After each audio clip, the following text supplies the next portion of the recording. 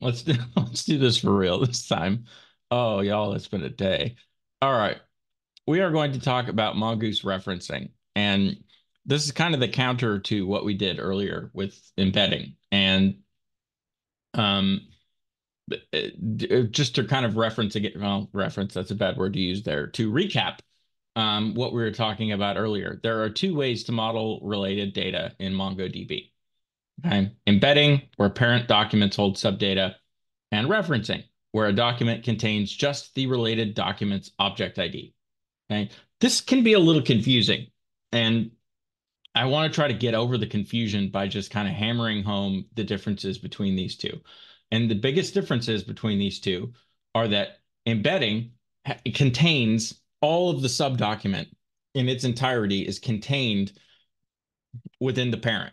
Okay. They're all one. Whereas the referencing, we're keeping just the ID inside of a parent document, and that ID references a full document somewhere else. Okay. It's saying, hey, this is this, think of it kind of like a pointer. It's like saying, yes, this represents this thing, but I'm keeping this thing over here. Okay. With with embedding, the thing is here. It's in the parent. With referencing, the thing is somewhere else in a different collection. We're just tracking its ID. And there's a magical method called populate that's going to let us turn just that ID into the full document that it represents. It essentially just like think of it like a little seed that is sprouting into the full document whenever we put populate juice on it or something. I don't know. That kind of went off the rails, but you'll see this here in a second. Okay. Referencing is the practice of establishing relationships between data entities by storing a reference in the form of an object ID to a related document within another document, rather embedding the related data. Okay, so I'm going to go and make this a little bit bigger for this example because I think it's important. And you'll see an example of what this might look like. Okay, assume a document from a people collection. Okay, Joe Smith is a person. Joe Smith has an object ID. Joe Smith also has a contacts array. And the way that this would be set up in the database is an array of object IDs. Okay, schema, mongoose.schema.types.object ID is the data type for that. What this says is contacts will be full of arrays, or contacts will be an array of just object IDs. And each of these object IDs represents a full other document. Okay. There's a contacts collection, and each of the IDs in this represents a contact document. It is the contact document's object ID. So this first one that ends in 8391 represents this type mobile contact 5555555. The bottom one ends in 7203, represents email joe@smith.com. Okay. Again, difference between this and embedding is this. With embedding, the entire document is being held within the parent document. With referencing, just the object ID is held inside of the parent document, and it references something in another collection. Do we have questions on that? Because the big picture on this is going to help you understand how to make this all work. Aria. Um, you know how you wrote contacts? Where is that just something you assign, or is it referring to something? Where? Because it's written like three different Oh, places on sorry. two different pages. Circle what you're Uh, talking about. sure. Okay, contacts, this would be built in the schema. So just like we built reviews inside of our schema, there would be a contacts array that we built inside of the schema. And it Okay. would represent there would be a contact collection. Like we'd have a collection of contacts. So we can still use that same word. Like we're going to have, for example, we're going to build a performer model. And that performer model will have performer documents within it. And we're going to embed the IDs of the performers into a cast array inside of our movie. That's how that's going to work. Thank you. Yep. Anybody else?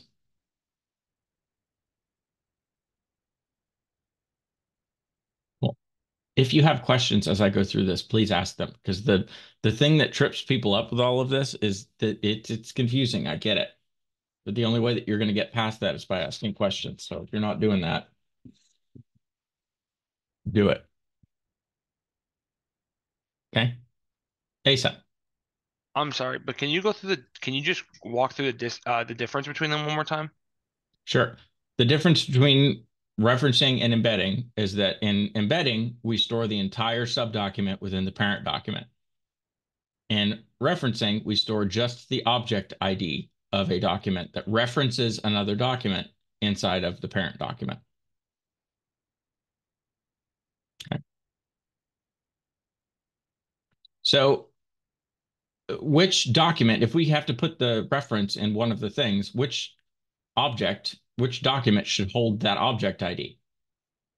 Should I put the contact ID, the ID for the contact inside of the person, or should I put the ID of the person inside of the contact? Does it matter? Here's a question first. Does it matter? Can I achieve the same thing either way? It probably matters sometimes depending on what you're building, right? Would that be Yes. the difference between one to many or many to many? It would not. Oh, okay. Because it's still technically going to be where you put that object ID doesn't really, it still makes a connection. The difference is how you're querying for data. Okay. Technically, you can do both. You could put in both places if you wanted to. If you wanted to say that your object or your person object has, again, a list of contacts, and each contact has a person where you're referencing the person, you could do it one, the other, or both. Okay. You could store that data however you want. Okay. I can reference the person inside of the contact. I can reference the contact inside of the person, or I can do both. Doesn't matter.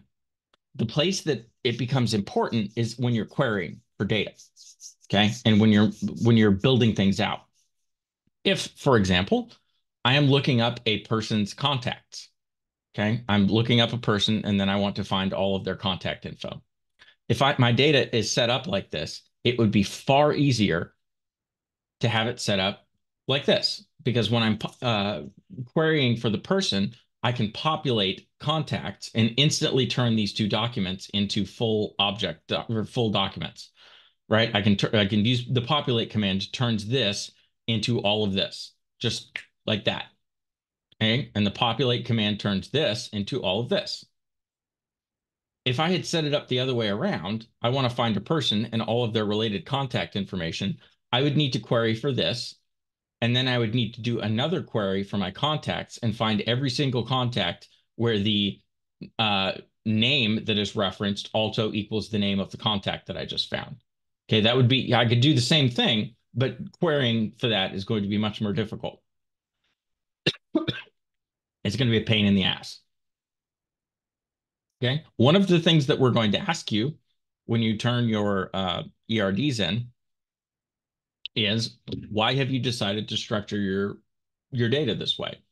Why are you storing your reference here instead of there if we think it's weird? Because while you could technically get away with it and it would technically work, we're trying to build these in such a way that your queries are as simple as possible and that you're not having to do ridiculous queries. The other thing that you have to think about is, a lot of students will ask, well, if we can do it both ways, why don't we just do it both ways all the time? That way we never have to worry about how we query things. We just either use one query or use the other. And that's a great thought until you come across deleting. Because when you start deleting, then you have to delete. So let's say I delete this contact, right? If I delete this contact the way things are written right now, I have to delete it here and I have to delete it inside of here. That's an extra step. Okay. If I had done it the other way, I guess the other way doesn't really hurt us any, but when you have things that are referenced in 17 different places and you start going wild with referencing, you have to remember where you're referencing things. Because if you're referencing one value in 7 different places and you go and delete that one value, now you have to go delete it from those 7 places to remove the references. So you got to be careful with that. Okay. Those are called orphaned records, and we want to make sure that we stay away from those at all costs. Okay. You do not want orphaned records. Those are bad news. So you have to keep track of where you're referencing things so that if for some odd reason you end up deleting something that's being referenced somewhere, you delete it from the place that it's being referenced as well. That doesn't automatically happen. Doing that, that's a fun side note and tidbit of information, is a lot easier in a SQL database with something called cascade deletions. You can actually set your models up in a SQL database to say, hey, when I delete this, make sure you go and delete it from all the places that it's currently referenced. That is actually a feature of SQL. It's a lot harder to do that with MongoDB. You can set things up using some of those custom Mongoose middleware methods that happen kind of during the model's life cycle, but we don't really talk about that as much because it's a lot more advanced than we need to be doing in this class. But you can technically do it. It's just a lot of work. Okay. So it doesn't matter which one holds the document or holds the reference. You just need it to make sense for querying. Make your queries as easy as possible. Okay. So the other thing is the why. Okay. If we can hold, if embedding is more efficient, why do we need to reference things at all? Okay. And then the first is data. Okay. If the amount of data is over the 16 megabyte size limit for a document, okay, that's not going to happen. That will absolutely not happen. Exceeding that size is very, very, very uncommon. Okay. All of Shakespeare's works together are fewer than 5 megabytes. So the likelihood of this happening is not the case. And this is 16 megabyte limit for one document. As an example, let's look at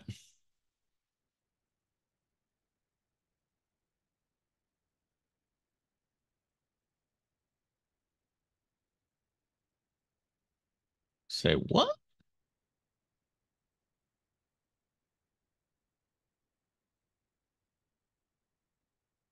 Okay, well, I need to look into that.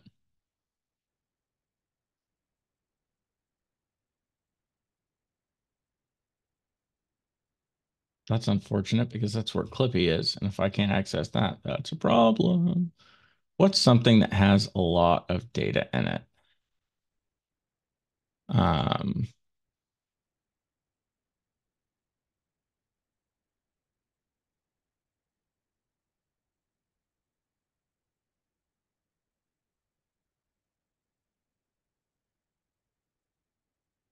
where's my weather data?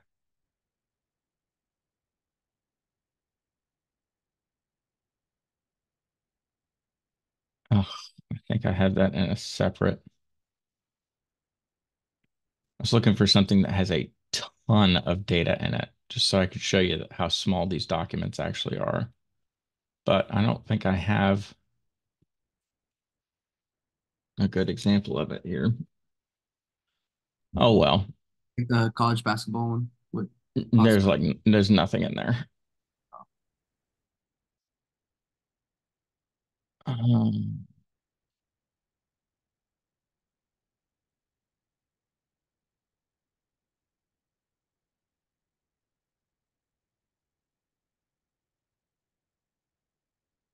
has anybody else used my high score API?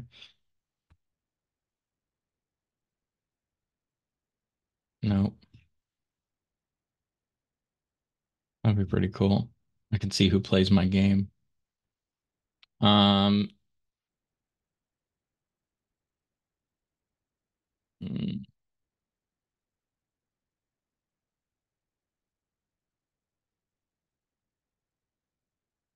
here's 1,000 Pokemon. Okay. And it takes up 315K. Okay. There are 1,000. This is all the Pokemon. Okay. Each one of them has its own document, and there are 1,008 of them. Okay. And that takes up 315 kilobytes. Okay, that's nothing. So if we were for some reason to go over the 16 megabyte size limit for a single document, then referencing might be useful. Okay. Also, let's think up another example. When multiple parent documents need access to the same child document and that child's data changes frequently. Okay. Think about a bank account. A bank account can be owned by more than one individual. Okay. Imagine the account data were embedded in 2 or more parent documents. Okay. We have account data that lives in both places. So every time that we need to make an adjustment to the account, we now need to go to 2 different places to do that. That would be terrible, right? Say that we've got some family banking account for the family checking account. I guess it's still usually only 2 people that have access to that. But what I'm saying is it should point to one thing, and then those other 2 things should reference that one thing so that when changes need to be made, they get made to the one thing that then are reflected in the other 2 things. Okay. That is why referencing is important. The third is probably the most important example, and that's if it makes sense for your application. Okay. For example, if you wanted to view all posts on your landing page, regardless of the user that posted them, it would take more effort to extract the posts from each user if they were embedded. So for example, if I have a user model that has a set of posts for every user, and I want to put all of the posts on a landing page, it's a lot more efficient for me to have the post as its own separate model and just say post.find to get all the posts than it is to say, okay, I have to loop through all of my users. So now I have to write an asynchronous loop to go through all of my users in the database and find all of the posts for all of the users. That code is a nightmare to write. Whereas if I had organized my data differently, I could just say, yeah, go find me all the posts, post.find, curly brackets. That's it. Okay. So you have to think about how you're setting things up, when you're setting things up to get the best bang for your buck. When you're setting those up, just think about the queries. Your wireframes will help you with this. It's why we require you to do wireframes. We can look at your wireframes. We can look at your ERD and say, this is what you have on this view. Why are you querying for it? Like you're going to have a bitch of a time querying for it like this. You should probably set this up instead of embedding as referenced or instead of referencing as embedding because it'll be easier for you to write that code. Capiche? Rich. Just a question about your language usage. When you say querying for data, do you mean literally anything that draws upon the data, like any of the RESTful methods and anything? Or do you mean the document? Oh, okay. Okay, I see. Specifically This is that. querying. Yeah. Querying Okay. is using the model to search for data with one of these methods. Find by ID, whatever. Yeah. Because that's how we use the model to search for data in the database. Great question. Okay. All right. We're going to do a little refactor here. Okay. We're going to get rid of cast in our movies because cast is no longer going to be a string. We're going to make cast an array of object IDs. So let's go into our movie model and delete that. What problem are we going to have now with new entries and with old entries?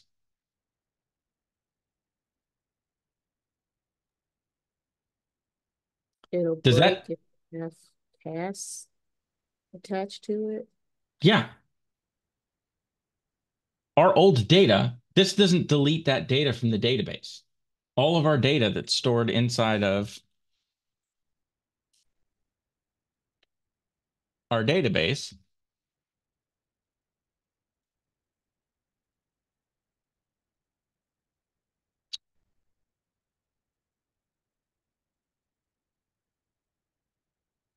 these movies still have cast as strings. So that's a problem. So I'm going to delete them. No more movies. All of our movies are gone. I just deleted them. Neener, neener. Okay. Also, please don't create more movies now until we've done this next part because it's going to break everybody's app. I mean, that's not fun. Okay. Aria. So when we're building our apps, we want to make sure that we have all the parts to the movie scheme or like whatever we're building. Because if we don't, then it's gonna break. Because if you keep adding or changing things, right? To the Adding scheme. things is not a problem. Changing things is where you run into problems. So I can build something out and then add a property to a model and then have no problems with that. Well, minimal problems with that. If I go and change something, like for example, movies, and with cast, I make it so that instead of having a strings, it's an object ID instead of Mhm. a string. Okay. That presents a massive problem and will break most of our application because of the way that data is being stored. And with the way that you do this in your database, you're going to come across times like this while you're building that you're like, oh shit, I probably should have done it that way. And you just need to wipe the data in your database. You can't be afraid to do that. You're going to have to wipe the data in your data. It's called dropping a database. You're going to have to do that sometimes. It's just the nature of what you're doing. You'll have to do it a lot more in SQL databases because of the way that relationships are created there. Um, but yeah, if we change something that will break down the road, and again, how it's going to break down the road is not something you have seen yet because I haven't shown you how populate works. But if we had a cast in here that was just strings and we tried to populate that, it's going to break our app. It's going to be like you're trying to populate something that's not an object ID. What are you doing, you crazy person? And it won't even render the page. It'll just error out and say no. Got it. So Thank you. yeah. You will have to refactor these things as you build them all out, y'all. It's just how it works. That's part of building an app is thinking, oh crap, now I just changed that. So I got to go wipe my data again. It happens. All right. Next thing we're going to do. Um, the next things that we're copying and pasting, I want you to just copy and paste with me and not worry about the specifics. All we are doing in these next steps where we're copying and pasting is we're adjusting things that have to do with cast. So with new, we're taking out the form that we use to enter cast members. Okay. That's all the change that we're doing here. Okay. So we're going to go into our new EJS. We're going to copy this. We're going to go back over here. We're going to paste right over on top of it. Okay. Again, the only thing that we're removing is the form for entering cast. Everything else is the same. So don't worry about, oh my God, I don't understand what we're just removing a couple lines, but in order to stay consistent across all of our apps, we're just going to copy paste. Okay. Same thing with show.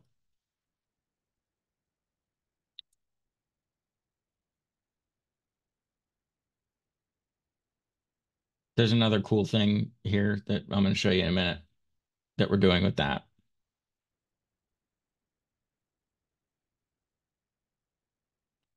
I'll show you when we get done with the copy paste fest. Okay. Edit EJS.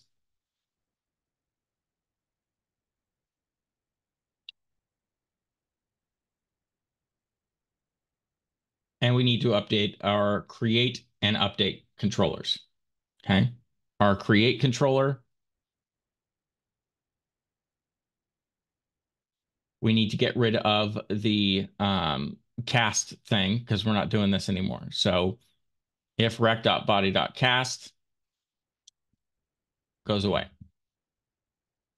because we're not doing that anymore. We're not checking to see if that's a string. So we need to delete that there. Delete it in the comment and delete it in our update function.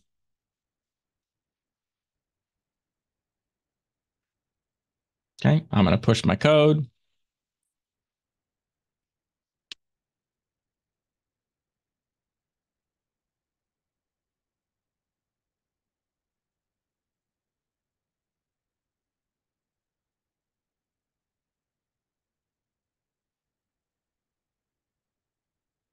Cool. The other thing that we added that was kind of, we just threw this in there without really doing anything. Let me make a new movie and I'll show you. beef. What's for dinner?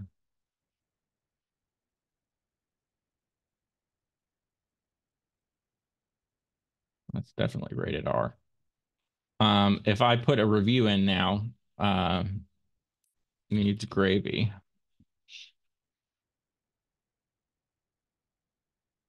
It shows me the average review rating. Okay. And I could say delicious as a 5. Okay. Now it shows 3 because the average rating for those is 3. This was something we just kind of pasted in there. We also have a delete button, but no delete functionality. Okay. So if we push delete, technically there's a delete controller there or delete code there, but it's not, the functionality isn't there. If you want to build that in later, you're more than welcome to. Okay. The button's there for you to add that functionality in. But the way that this works is on our show view, we're actually running JavaScript. Okay. So what we do is we declare a variable inside of our EJS file like this. Say let total equals 0. We can do that. It's just JavaScript. Okay. We're saying let total equals 0. And then when we do our reviews.forEach, every total or every review we have, we bump total up by that, whatever that rating is. And then we take the total, divide it by the movie reviews.length and fix it at 1 character. And we'll see what the average rating is, or we'll fix it at 1 decimal. We get to see what the average rating for a movie is. Pretty cool. Okay. This is, again, not a super big part of the lesson. It's just showing you can execute JavaScript inside of these EJS statements. It's pretty cool. Okay.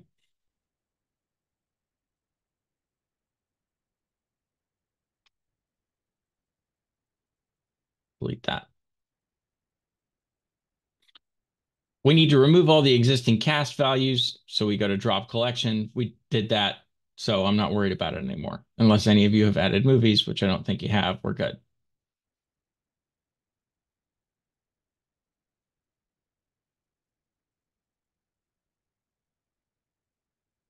Okay. Let's add performers. This is where we have to start thinking. Okay.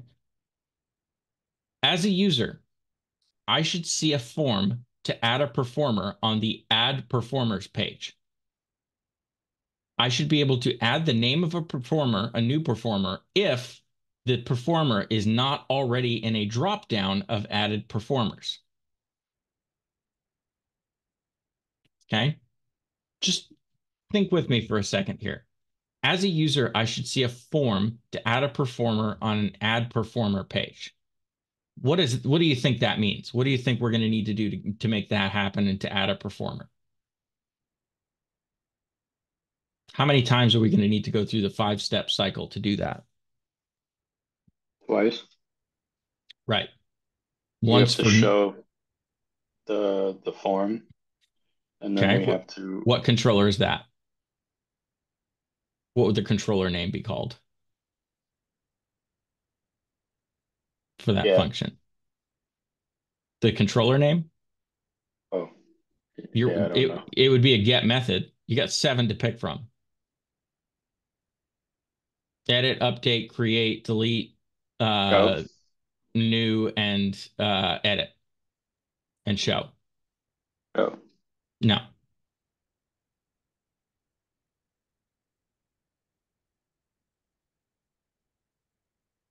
Go. Would it be new? It'd be new. Why is it new? Because we're adding and creating new documents. No. With performers. What is the job of a new controller? To return view to add a new performer? To render a form. To return a view with a form in it. That's the new controller's job. I can tell y'all are shaky on this after y'all tanked the quiz earlier. Yeah. The new controller's job is to display a view, to render a form, to add a new resource, okay? There's no data creation going on there. It's just show me a form so that I can add a new resource. By the way, if you feel bad about doing bad on that quiz, don't. Most of you did. So you did about how I thought you'd do. So don't freak out about tanking that quiz. A lot of people tank that quiz, which is fine.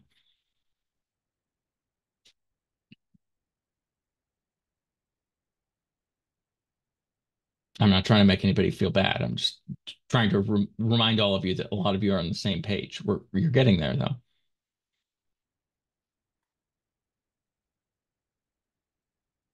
Okay. We need to go through the process for new. And once we've gone through the process for new for the performer resource, what do we go through after that to actually create a new? I just said it. It's going to be the create controller, right? New controller first to render a form on a new view, then the create controller to actually create the performer.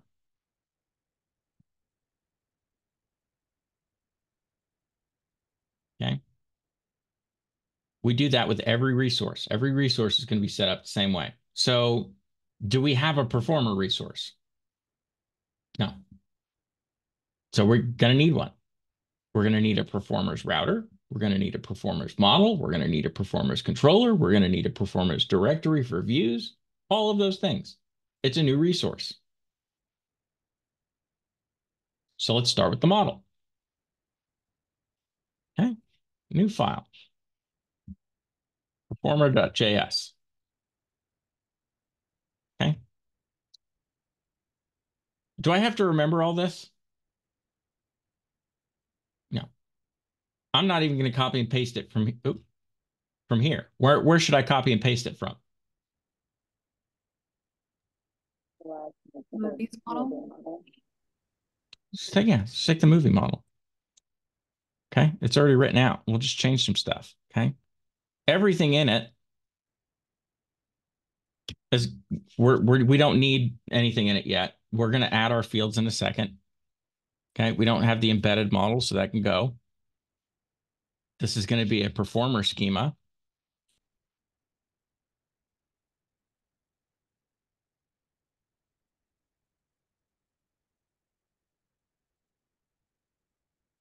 Performer.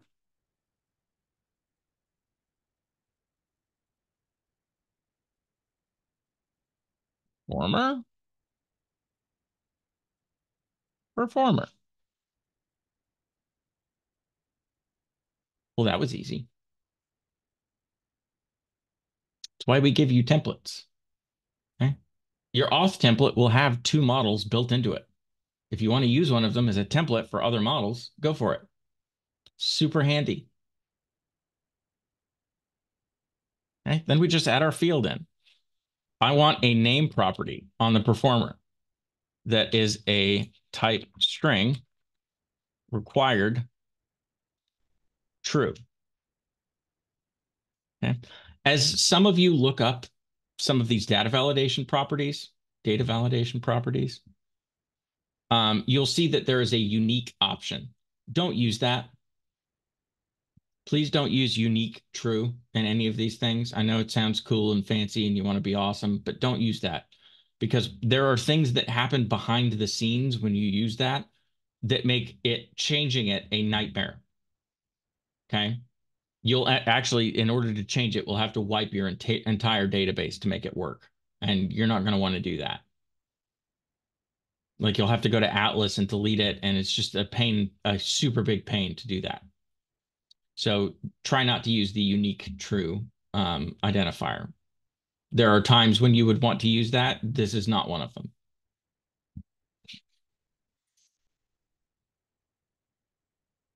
Cool. So that's done. Our 5-step cycle using the chart tells us that we need what? Which one of these do we want to follow first for performers? 1 through 7.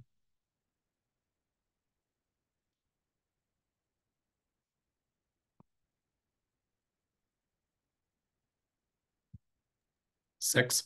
Mm-hmm. Just like we said, new controller, right? So we need a get request to /blogs/new. performers/new. Okay. Where are we going to do that? We already have all of our shit like that up here in our nav bar. Let's store it there. So let's go to nav.ejs. Well, let's just take one of these and copy it down. And this will be /performers/new. And this will be add performer.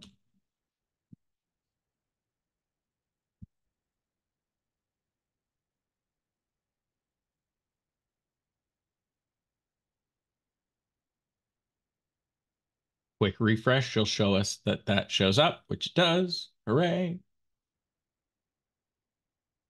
And if I click it, I should get a 404. Boom. Okay, down here.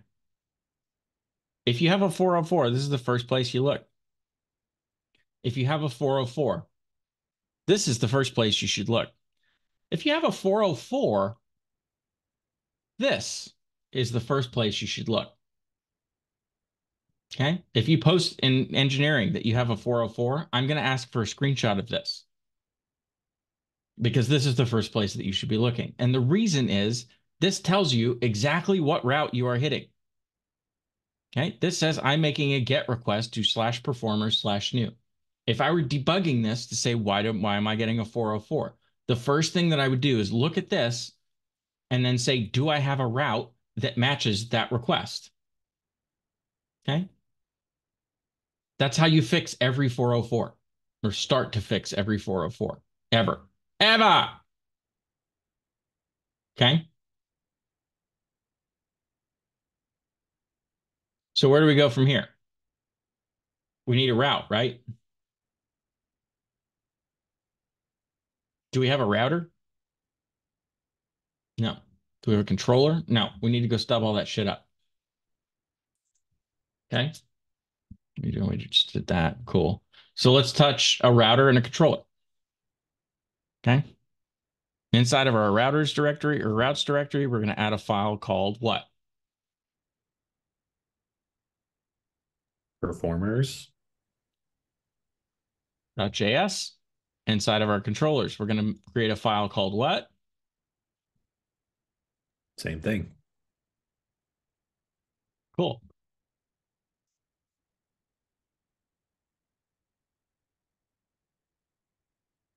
I'm going to stub up my controller first.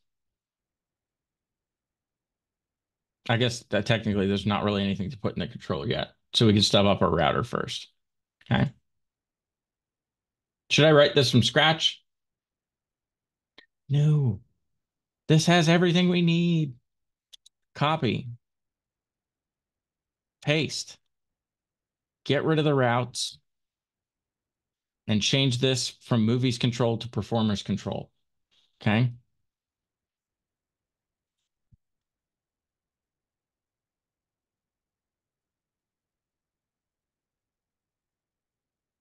There's your router. See how easy that was? We've done so much of this work already. We just need to tweak things. Okay. Don't write all this code again. There's no reason to do that. It doesn't make you smarter. I promise. Don't sink your brain energy into that.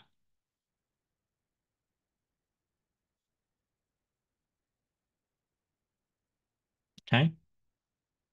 Now that we have a router, let's go to server and mount it. Lucky for us, we can just copy these down and say performers router and performers.js. And then down below where we have them mounted, we do the same thing.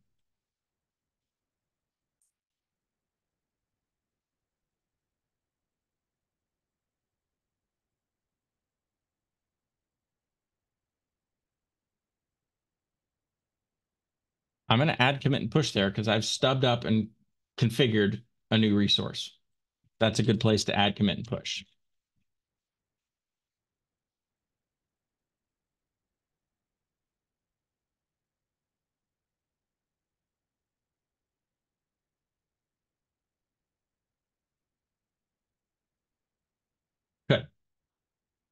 Next, we can proceed on our little 5-step journey. We kind of get caught there having to go create some resources, but now we're Gucci.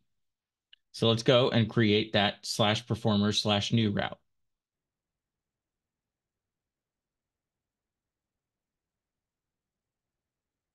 Okay.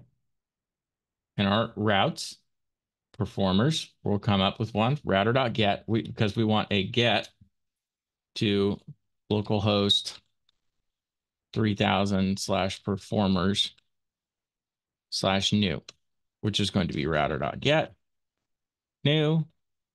We want performers controller dot new.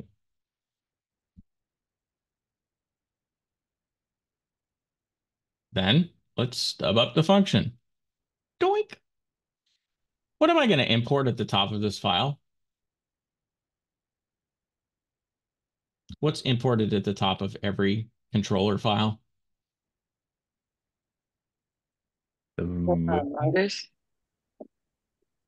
I heard movie, and what was the other one? Nat, was that you? I was wrong. Tommy, what do you got? The model. The model. Yeah. Rich, you were right, but kind of. It's the model. Okay. So we're going to import performer from model/performer.js.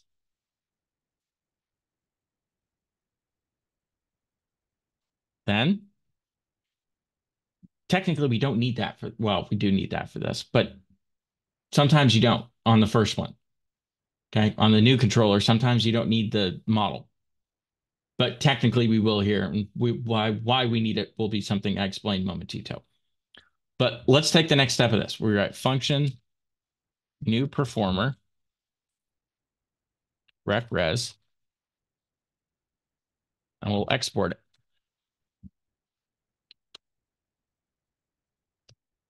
as new. Then our server's happy again. Can I test it? Yes, we can. Let's just write something in here. Res.send fart noise. And if I hit refresh, I should see, oh, I got to refresh the page. Oh, no, we saw it. Fart noise. We're good.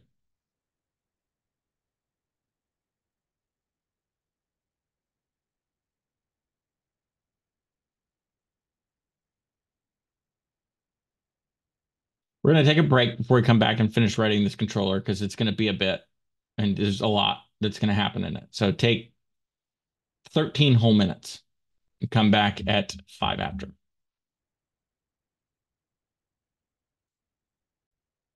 So we're at a point now where we need to write this new controller. And I want to remember, I want to back up for a second in the long ago, like, 15 minutes where we talked about this. And let's think about the function fart noise. Let's think about the functionality we actually need here. Okay. When I click on add performer, I want to be shown a drop down of all of the performers that have currently been added so that a user is able to add a new performer if the performer is not already on that drop down list. What do you think that means I need inside of this controller function? If I want to render a view that has a list of performers not currently associated with this movie, you need to reference the initial movie model or a database, rather. We'll get to that part in a minute. Let's just think first about what specifically I need. I need all the performers, right?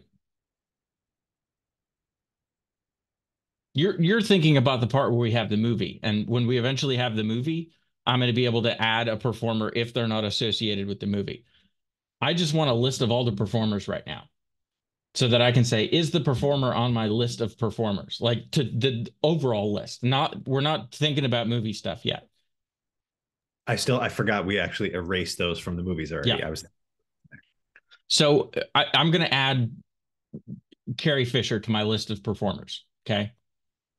I need to check a drop-down list to make sure that Carrie Fisher is not already on that list of performers. Okay. I'm adding a performer to the database, but I don't want to add a performer that already exists. Movies right now, completely off to the side. Forget about movies. We're not talking about movies. We're just talking about performers.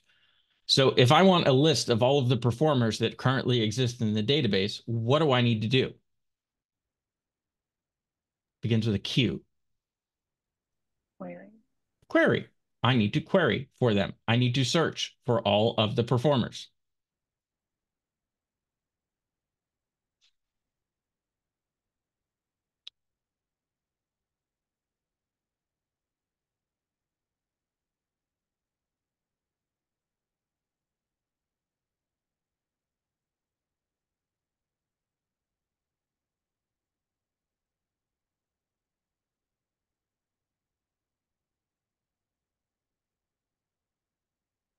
Okay.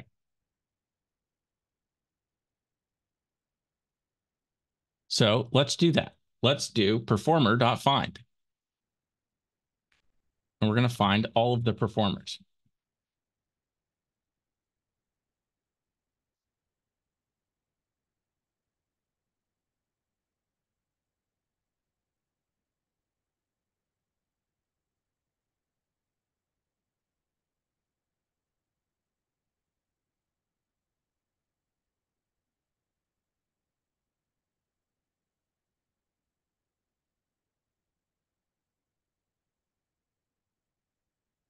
Sorry, David's reaching out to me about teaching some, making some video. You know how y'all did the async videos at the beginning that were absolute trash? He wants me to build a couple of them for Unit 2. So, yeah, good stuff. Okay. Performer.find. Then what's the result of performer.find? What does that return?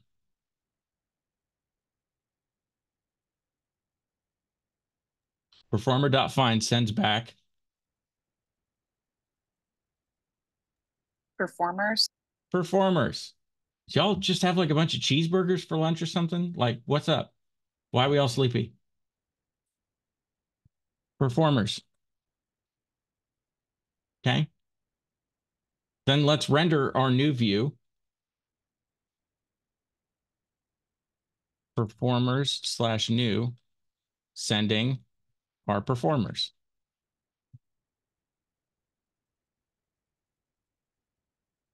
Probably need to send a title to that too. Yeah.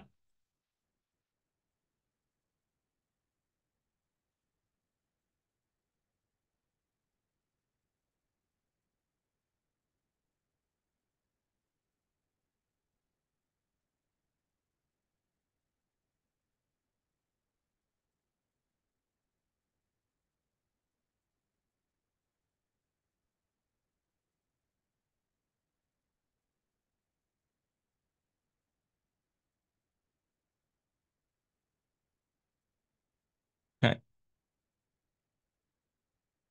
Let's add some error handling in. Can rewrite this one real quick.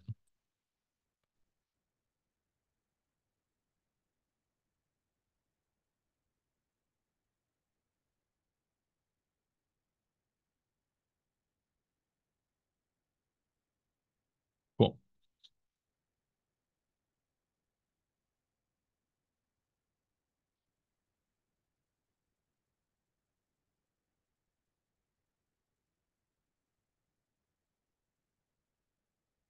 What does this mean?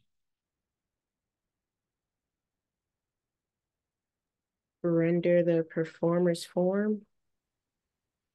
Right. Specifically, what is that form called and where is it located?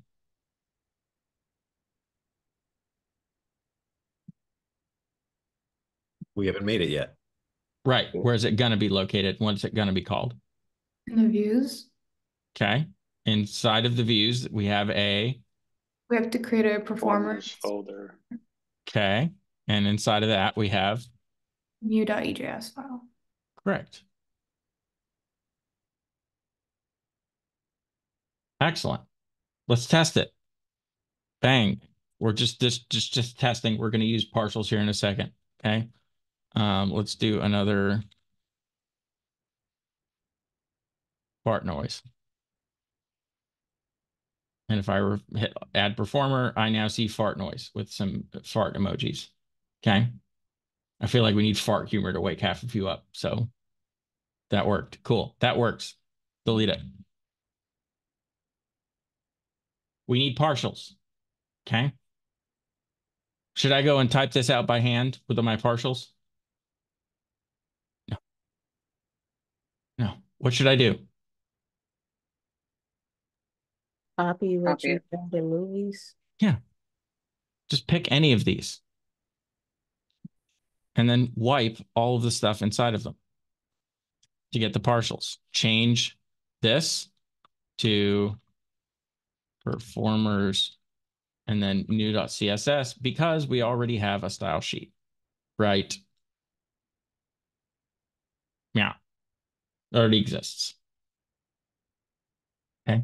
This brings up a good point. This app already has styling in it, right? That's kind of cheating. How do you do this on apps that you build for yourselves? What do you do? When do you add styling? At the end? Yeah. You can add some basic styling if you want as you go to like make things centered, right? Centering things is not hard, especially with Flexbox. You just make it a flex container, justify content, center, align items, center, and you're good. It's everything centered. Okay. It's 3 lines of code. You can center anything.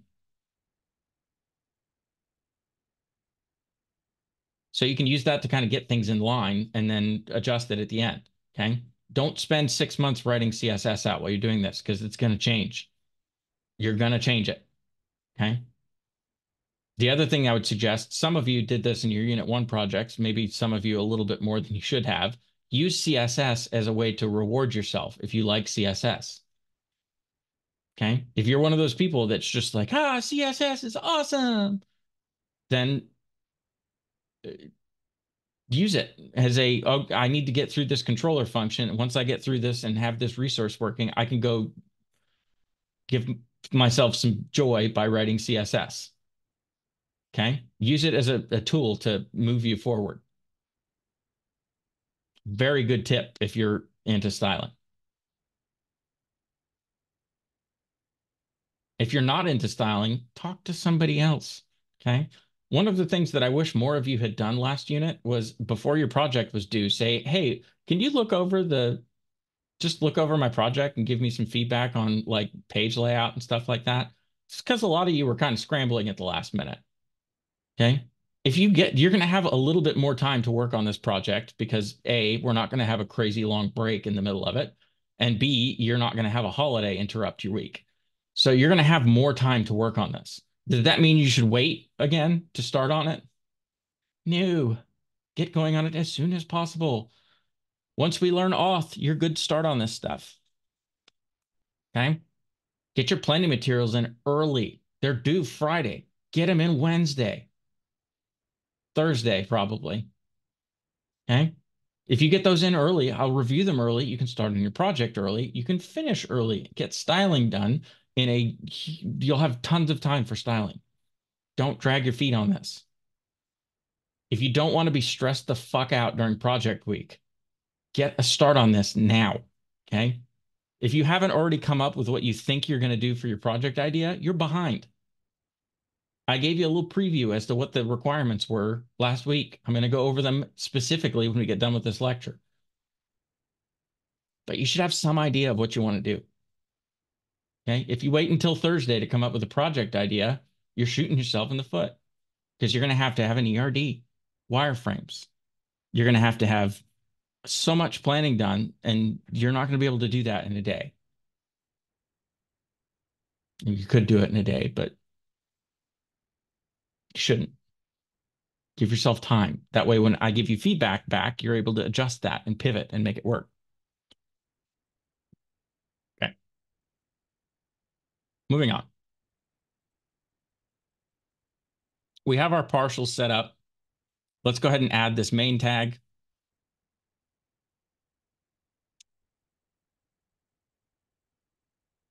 And what you will see is this. Okay. All we're doing, again, there's nothing wonky or crazy here. all we're doing is we've got an H1 that says as add performer. We have a P tag that says, please make sure the performer's not in the dropdown. We have a dropdown with nothing in it.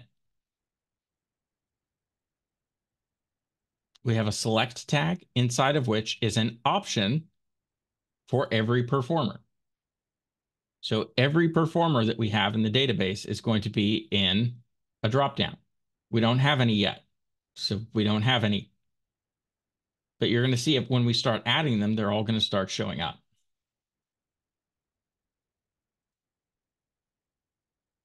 Beneath that, we have a form. Okay. Important things about our form. This is just for styling. This is an action and a method. What does this mean? What's going to happen when I submit this form? My server is going to make a blank request to blank. A post request to, sorry, You're right. slash performers. Sorry, there's a honking truck outside. Yeah. When we submit this form, it's going to make a post request to slash performers. Okay. Other important part, name. Why is this name? Because that's the name of, wow, that's not confusing. Because that's what we call our data for the performers model. In the model, yes. In the model, name is the field that we're using. Okay. If you wanted to prevent the confusion here on this when you're building stuff out and do like performer name, I would be okay with this just because in your view, doing that would allow you to write something like this. Right? I'm okay with that. If that helps you, then do it. Because name can be confusing. I'm not going to do that here because it's going to mess with the lesson, but I would be okay with that.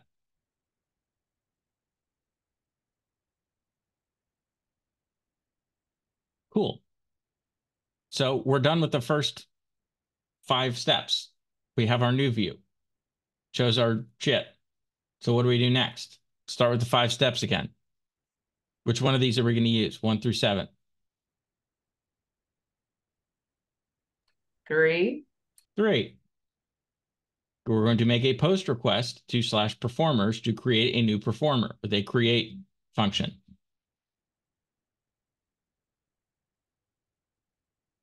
Then redirect. Where are we going to redirect?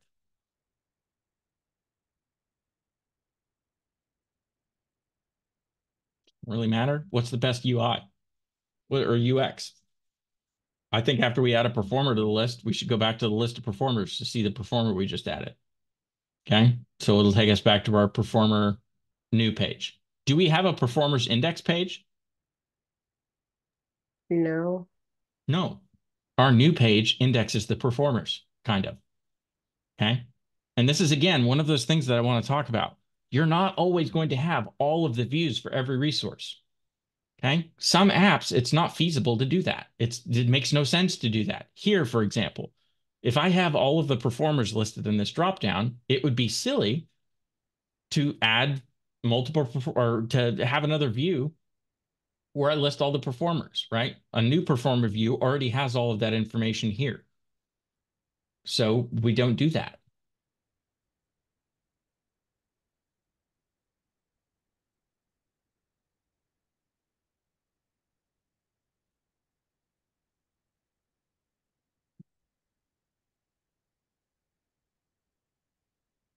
So let's go write our route.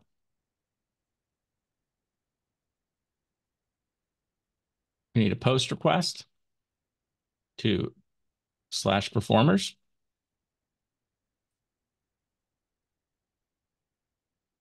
Which is going to be our create method. Let's go add our create method.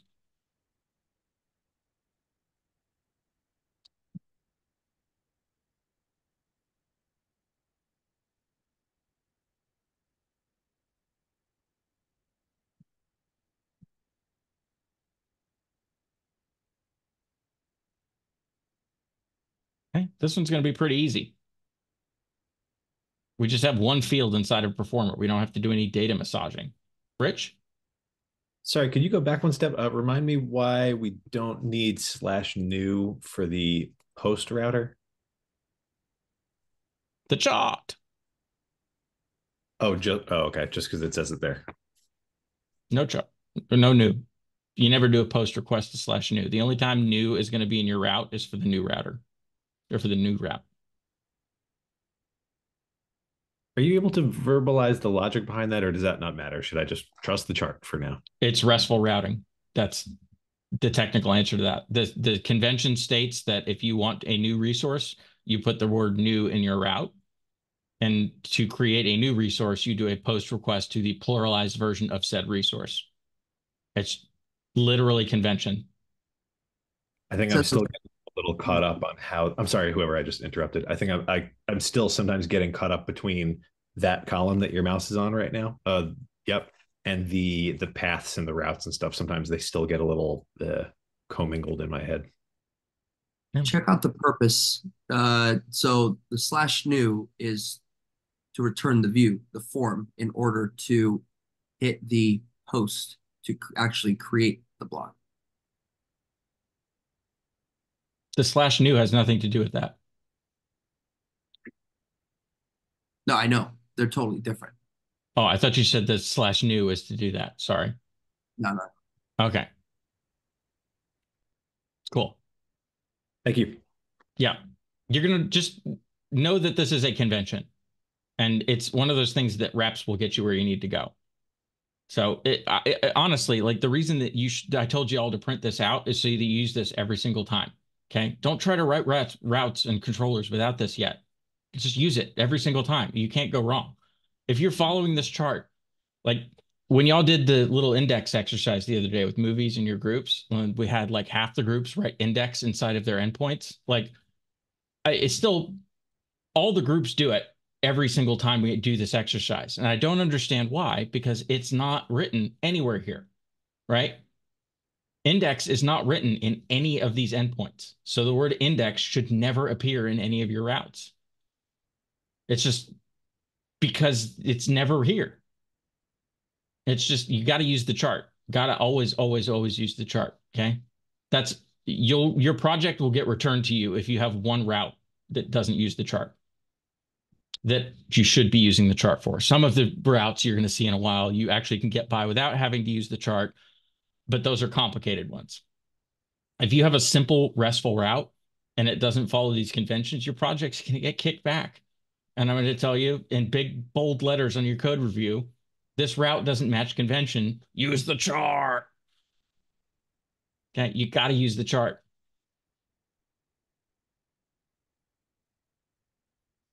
This is unit 2, unit 3, and the rest of your life stuff. Christina. I think I got lost trying to follow along, but like my performers form for my new EJS file is not loading. And from my end, I see I connected everything correctly, but apparently let's check it out.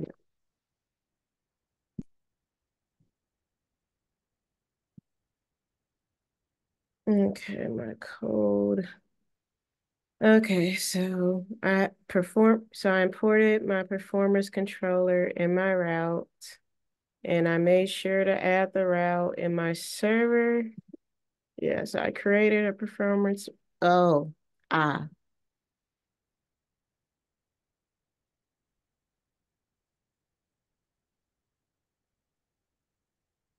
Cool.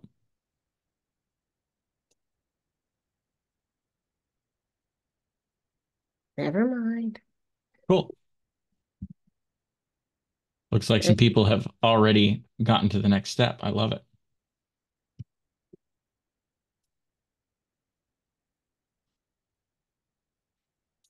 Okay.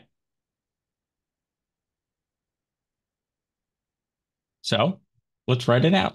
Let's go to our create controller and performer.create using rec.body. Rec.body is what again? What you enter into the input. The form Yeah, form or data. the results. Yeah. You're both right. Yeah, you're both right. Form data is what I'm looking for. Okay, rec.body is going to be form data. How do I access the route parameters? Rec.body.params. 66% of that's correct. Rec.params. Just rec.params. Yeah. Cool. Rec.body, form data. Rec.params, URL parameters. Rec.body, form data. Rec.params, URL parameters. Okay. Then, performer. Okay. Performer isn't needed here. We don't actually use this performer to do anything, but get in the habit of doing this for React because you're going to need it in React. Then let's redirect to /performers/new. Okay. Error handling. I'm going to make the error handling here back to /performers/new.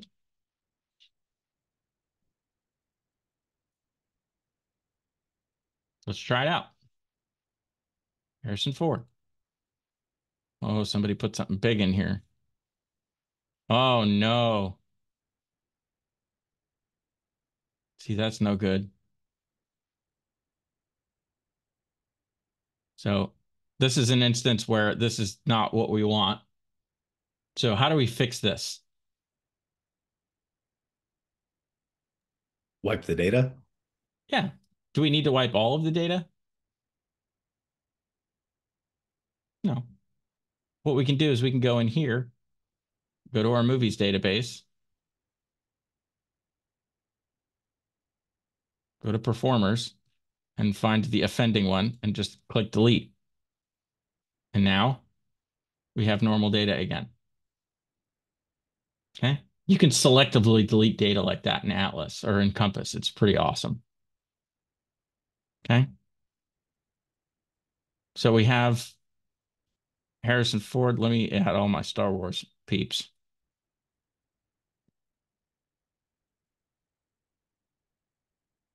Okay. Got a nice little list of people here. Okay. This works. Let's add a funny one. Flurp Derpson. Derperson.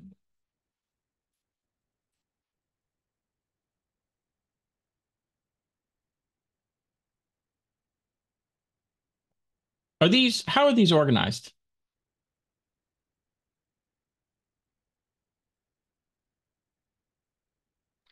It looks like by order of input. Yes. Creation date or Yeah. created at. Yeah. How do I sort them alphabetically?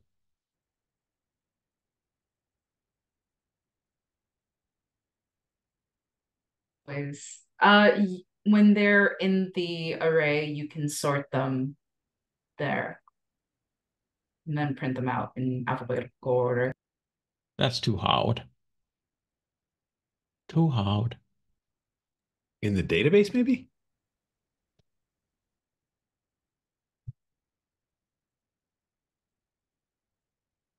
A negative name?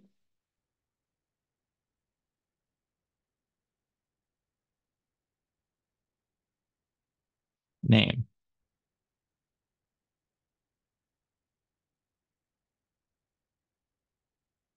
Why is that? Looks like we're closer. There are two of them that are showing up. Space in front of them. Spaces in front of them. Ew. Yeah. My point, though, look how easy it is to sort shit using Mongoose.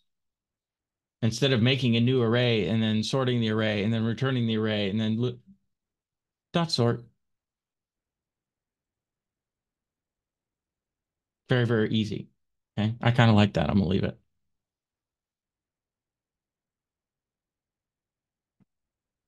Cool. So we've created a few performers. We're good. Okay. I'm going to add, commit, and push. Does anybody have any questions on that?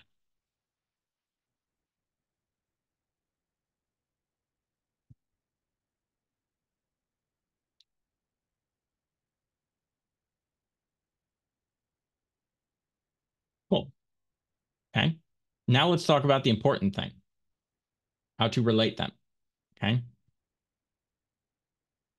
Here's an example, a very simplified example of how we are going to set this up.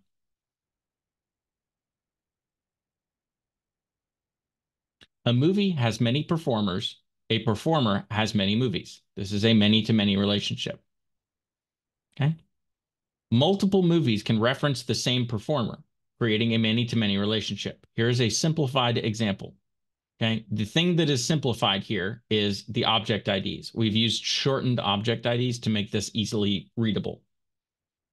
Okay. This is not what object IDs look like. I repeat, this is not what object IDs look like. This is simplified so that we don't have crazy long things here in this example. Okay. Star Wars.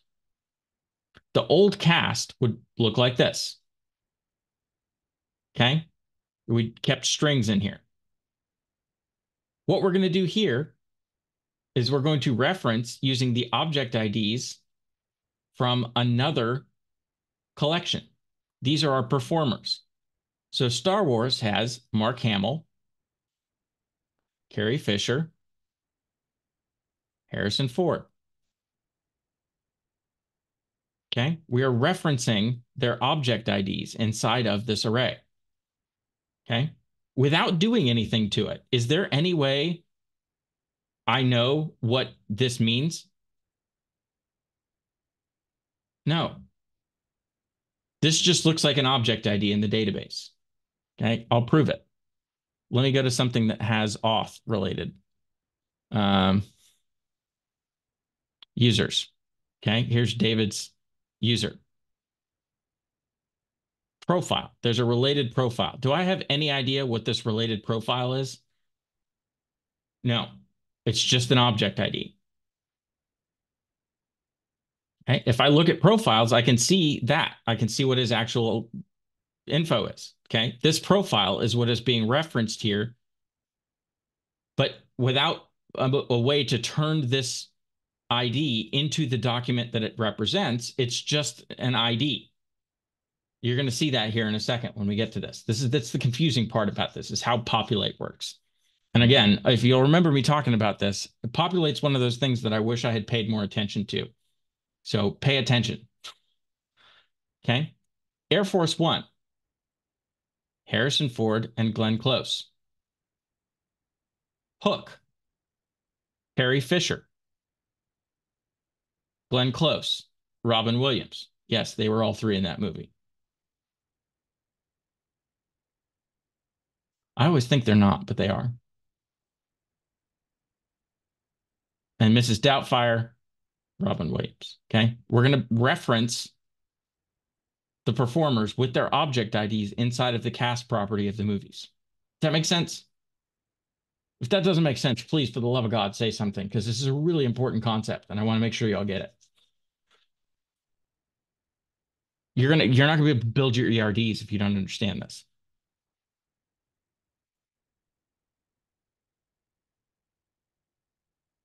Aria. I get the part that you discussed, but is there something to do with the old cast? That's just showing you what it looked like. We're going to get rid of that. That's just there for demonstration purposes. This is saying this is how we used to be storing it. Oh, okay, okay. And technically, this should say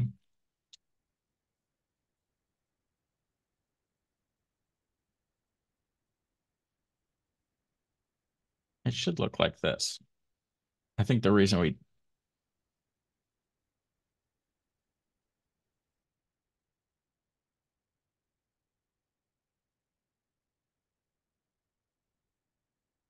let's do this.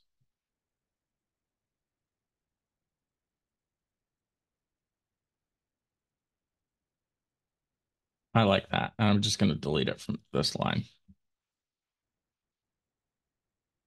I'm going to say Technically, I can't because it's a JSON object. It's not going to let me format that the way I want it to. But you see what I'm saying? This is what the old cast would have looked like. It would have been an array of strings, but now it's an array of object IDs. Got it. Thank you. Mm-hmm.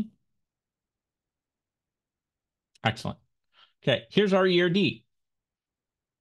Oh, God. That's not what you want.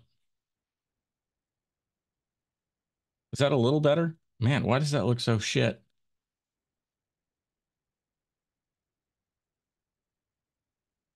All right.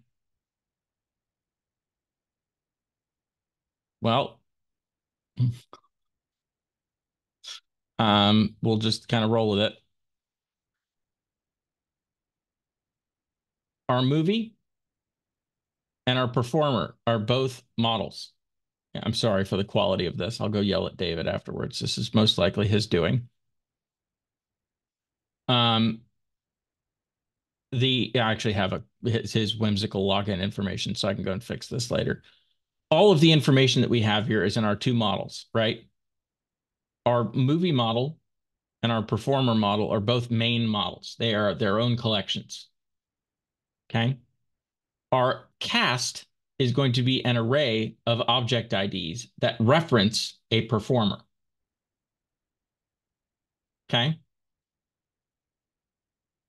An array of object IDs that reference a performer. Our reviews are an array of review schema subdocuments.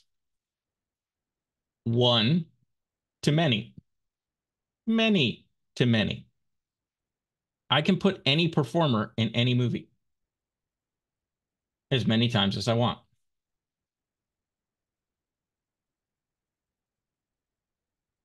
Okay. Notice the little, you can't see these because it's this terribly pixelated image, but see how this has the little many funnels on each side? And it only has the one to many and a many to many. That's how it's called the little cardinality arrows.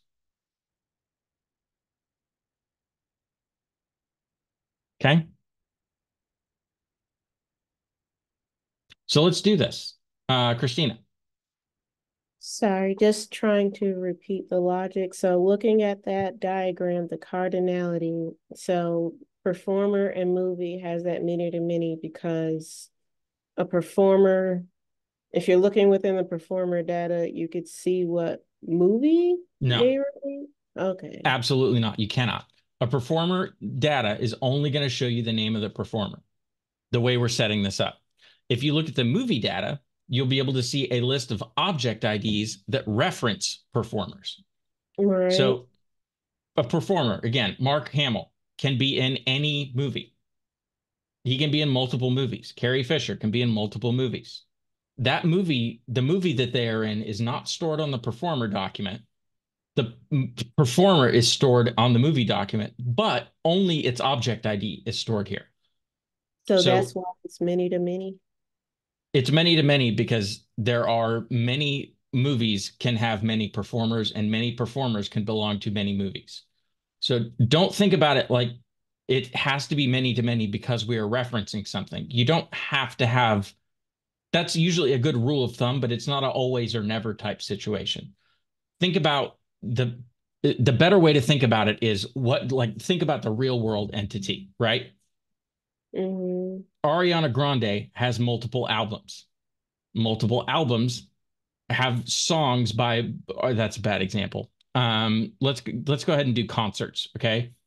A concert can have many artists, okay? If I go to a concert, many concerts can have many artists can have many concerts. Mm-hmm. In this situation, a performer, this performer can go to, they can be in this movie, they can be in this movie, they can be in this movie. Mm-hmm.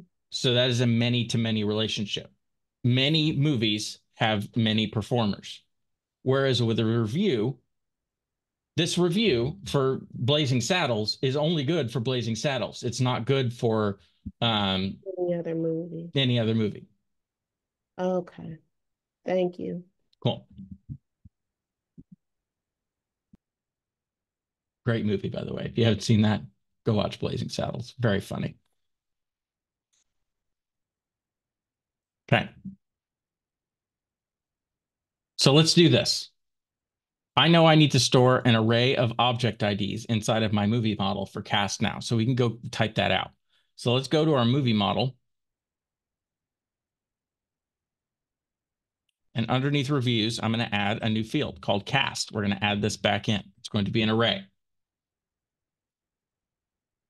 Okay. And the array here has a type of schema.types.object_ID.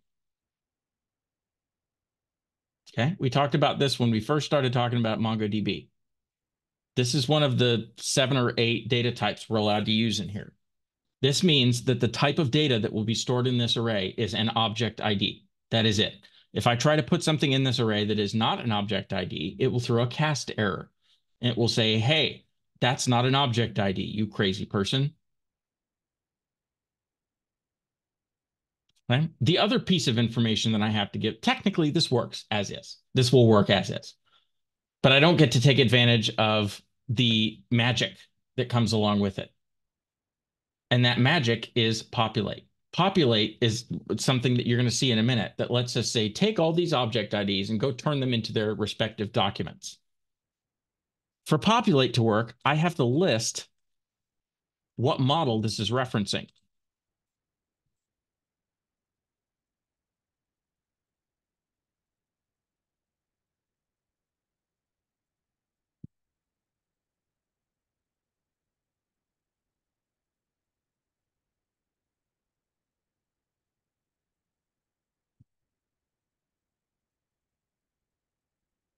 Okay. I have to say I'm storing an array of object IDs, each of which references a performer document.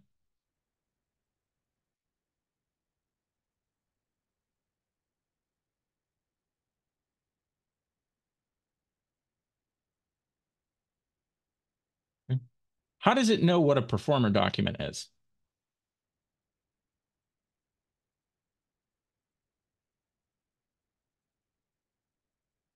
Because of this. Oh. Yeah. Sort of. You were getting there. B+ answer. It's because of the schema. The way we export the schema, we give it a specific name as a string. That's how it knows.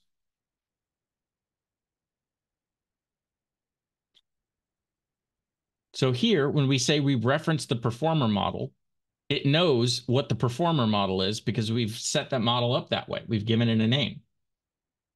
Kind of cool. Okay. So we're storing an array of object IDs that reference the performer model. The property type of object IDs or object ID or an array of object IDs is always used to implement referencing.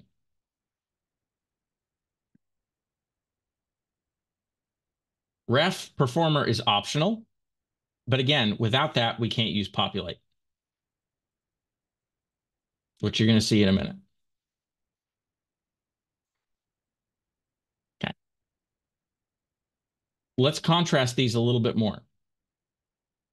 One-to-many and many-to-many relationships. The key difference between a one-to-many and many-to-many relationship. In a one-to-many relationship, each of the many child documents belongs to only one parent document. Each time we want to add a new relationship, the child document must be created. Think about that with movies and reviews. Every time I want to make a new relationship between a review and a movie, I have to make a new review. That's common sense. If I want to make a relationship between a review and a movie, I'm making the review at the time I'm making that association. In a many-to-many relationship, existing documents are referenced, and the same document can be referenced repeatedly. New documents are created only if it's the first of its kind. Okay? So think about that. If I want to put Harrison Ford in Star Wars as a cast member, what 2 things must exist first? Him and the movie.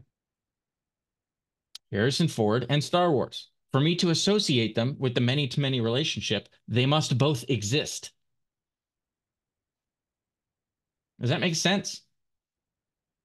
I can't reference something if it doesn't exist yet because I don't have an object ID to use. I can embed something as I'm creating it, but I can't do that. I mean, technically, I could do that with referencing, but it's essentially creating the thing that you're referencing and then adding the object ID. It's just you'd have to go through an extra step in your controller to actually create the resource before you make the association. The point is, you must have both resources before you're able to make an association. It's just the way it works.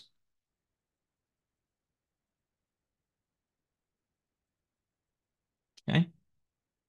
Before a many-to-many relationship can be created between two documents, often called an association, those two documents must first exist. This requires that the app provide the functionality to create the two resources independent of one another. Have we done that?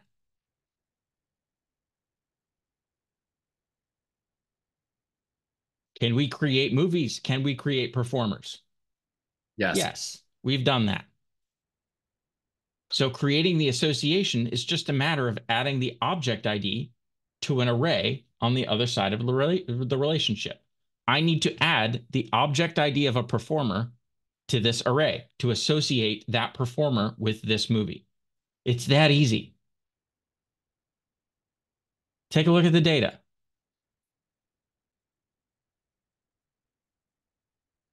We don't have any movies yet.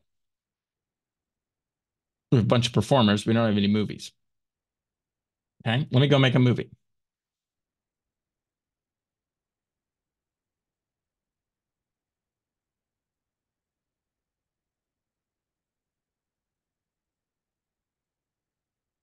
Okay, take a look at this. Cast. Okay, it's an empty array. So is reviews.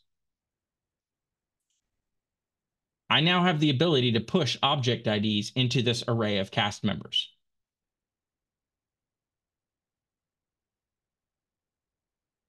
Okay, so how do we make that relationship? This is where the last little bit of this comes into play. Okay.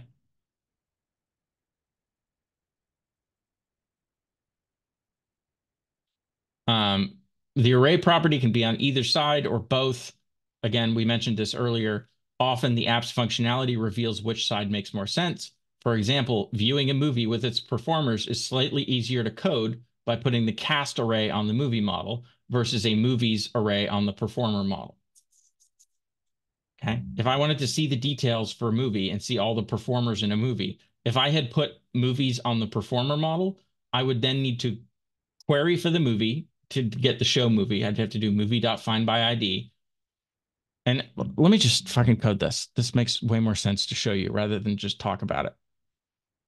If I wanted to do this the hard way, okay, I would need to say, if I had put the relationship on the opposite way, let's say I put movies array on the performer model. Okay, I would need to do something like this. I would need to find, let's do function, don't do this. Actually, it's not bad that you do this. It's just function hard way of doing this. Rec res, right? I would need to do performer. Well, first I'd need to do movie.find by ID, rec.params.movie ID. Then that gives me the movie. Oh my God. And then I would need to do performer.find. And I'd need to find all the performers where the movies, and I'd need to have code in here that like had a movies array inside of this where movies includes the object ID of the performer. Okay. And this would be a whole nother thing. This would be a pain in the ass to actually code out. Also, that auto imported something. I saw it pop up and I don't want it. Okay. Pain in the ass. What we're going to do is we're just going to query for the movie. And because of the way that we've set this up, we can populate our cast using a special method called populate. It turns all of those object IDs into the full document that they actually represent. Okay. Let's answer a couple quick questions and we'll code this out. True or false? If a book document wants to reference an author document, a property of type object ID must be included in the book schema.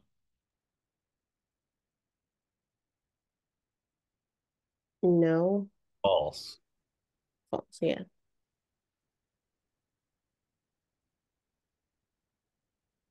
Why? We didn't do that for the performer schema, so assume the same applies with books. The author's the child and the book is the parent. So we need to put the object ID on the author. Our movies document references performers, right?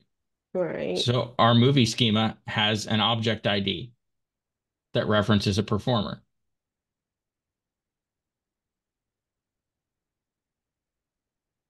It's true. Take a look at the model. If a book document wants to reference an author document, let's change this to movie. If a movie document wants to reference a performer document, a property type of object ID must be included in the movie schema. That's how referencing works.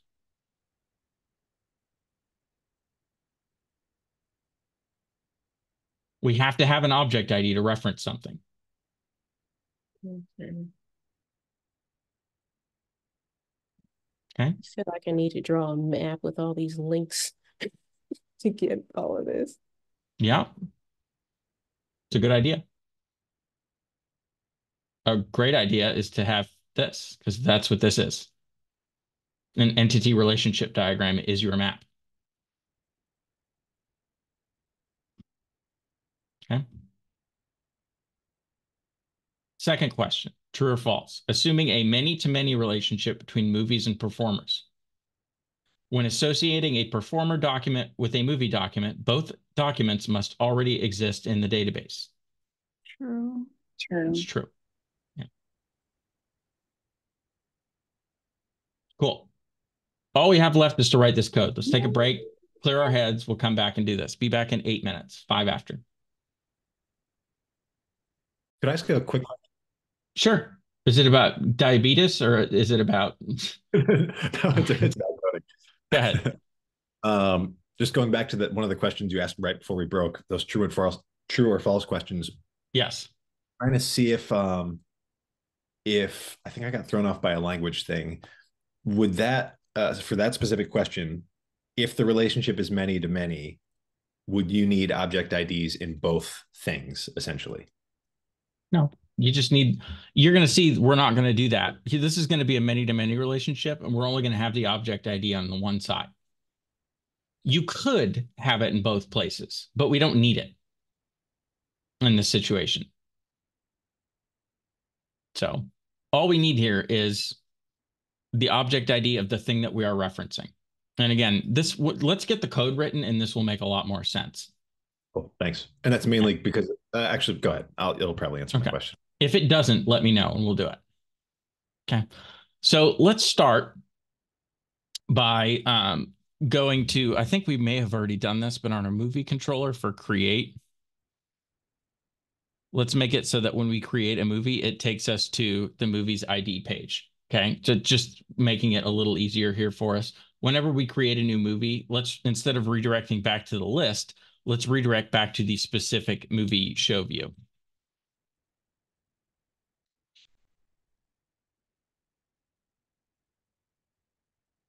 Okay, that's an easy fix. That's just a redirect to a show controller. Okay. And then there's the last part of this. As a user, when viewing the details of a movie, I should be able to add a performer to the movie cast with a drop-down menu. Okay, so let's think about what we need to do this. Okay. In the show view, we're going to need to iterate over the movie's cast and use EJS to render each performer. Okay. So in order for us to see the performers that are associated with a movie, we're going to need to see the performers that are associated with that movie. But because we're using object IDs in that array, we're going to need to take those object IDs and turn them into the actual data.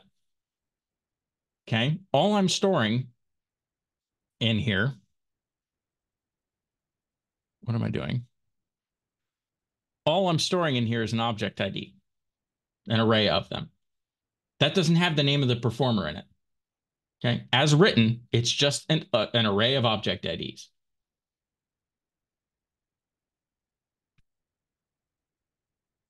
That's it.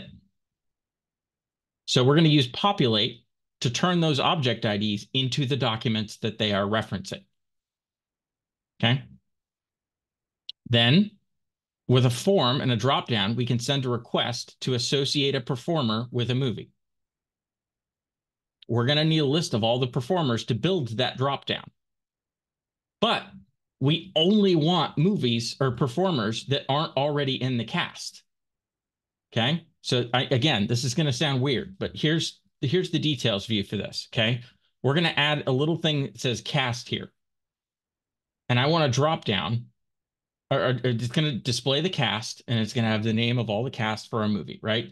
And then there's going to be a little drop down that says add cast or add performer to cast.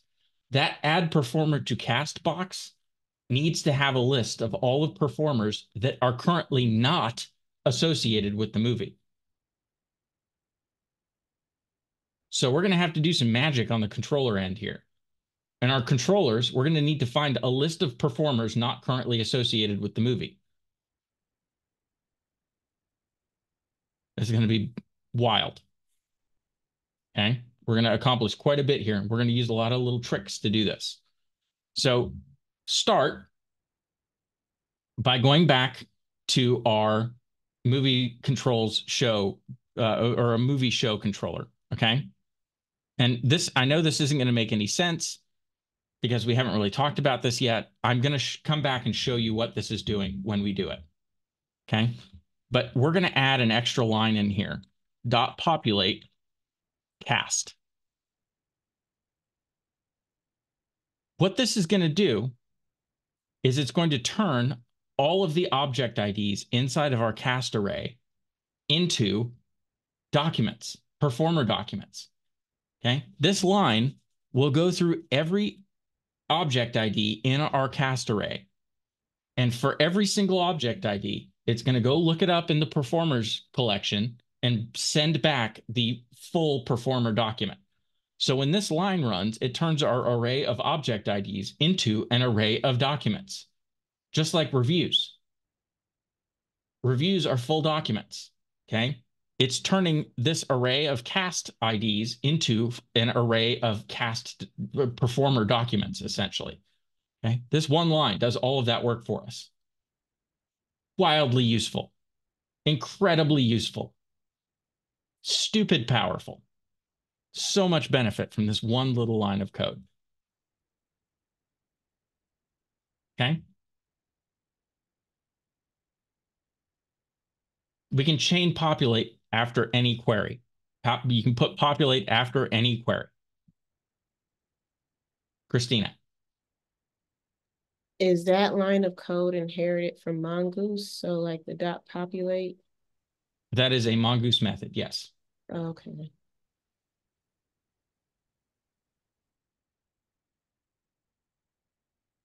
Okay.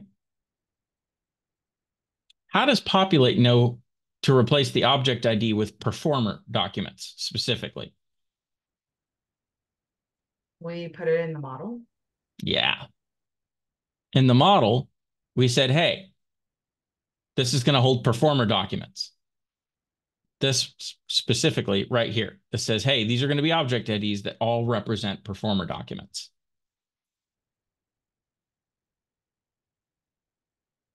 Okay. Repeatable pattern. Populate is the method of choice to ensure that you have access to the data for a reference document. Anytime you want access to reference data rather than just the reference itself, you'll need to populate that field like we're doing with the cast here. Okay? I don't just want the little nugget object ID. I want the whole thing. Populate turns the little, it makes the little object ID seed bloom into the full object or the full document. Okay.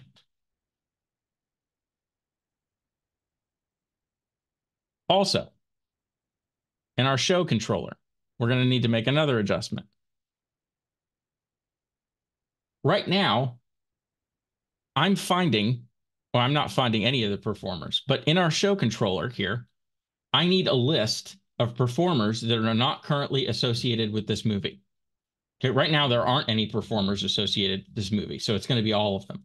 But we need to think about how we write this, because when we do this query, I'm going to have a list of cast members show up in the movie. There's going to be a thing here that says cast, and it's going to show all the performers.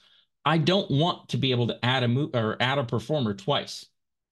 So if a performer is on this list, they should not be in the list of performers that I can potentially add. So I need to query for all of the performers not currently associated with this movie. This is the hardest part about all of Mongoose movies. It's not really that difficult. It's just a lot because there's some weird code in here you haven't seen before. Okay, but we're going to do this. If I'm going to query for performers, I need the performer model. So I'm going to go bring that in. Cool. Now I can look for performers using the performer model. Okay. Next. Again, this looks bananas, I know, but it's not that bad. Right now, what am I doing when I find my movie? I'm rendering it. But before I render it, what I'm going to do, I'm going to put some space in here so we've got some room to work with. Once I've found my movie, I'm then going to find all performers where the underscore ID value of that performer is not in movie.cast.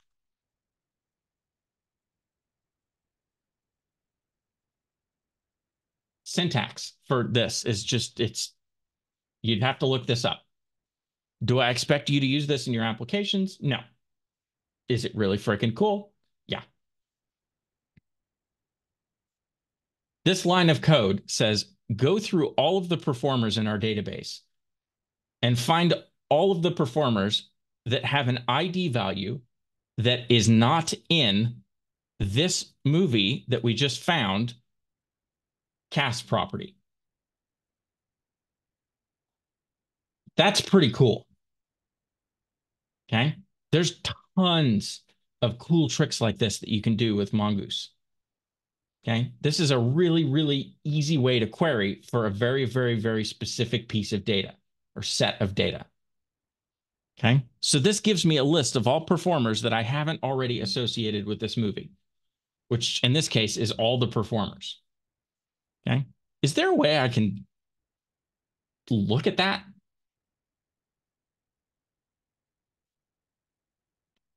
It's going to return, it's a query, so it's going to be .then performers, right? Is there a way I can look at that?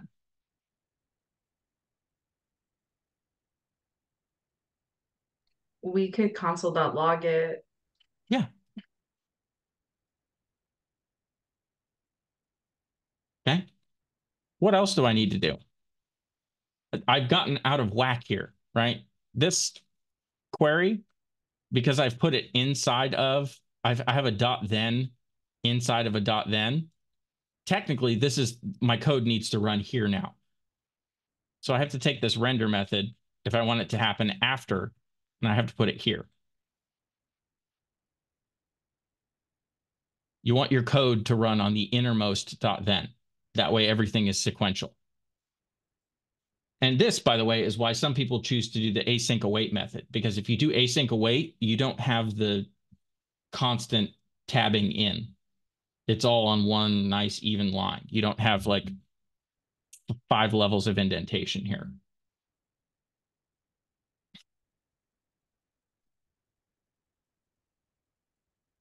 This, if I hit refresh, I should see a list of performers.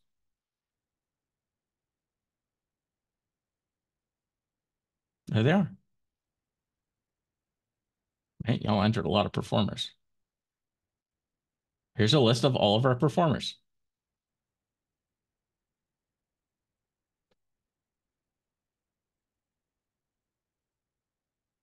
Cool. Hater tot. I love it.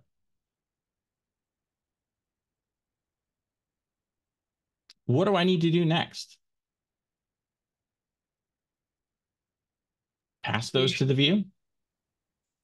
I have all these performers. Let's add them to our view to be able to render them.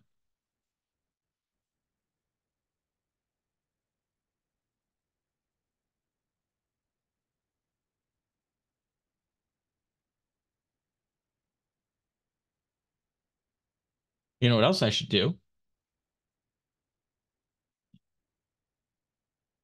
There's a dot then that ends right here. I should have a dot catch there.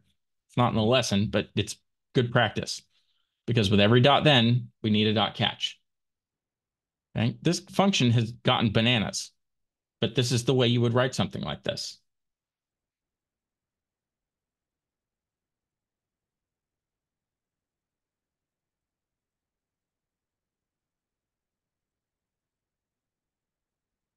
Okay?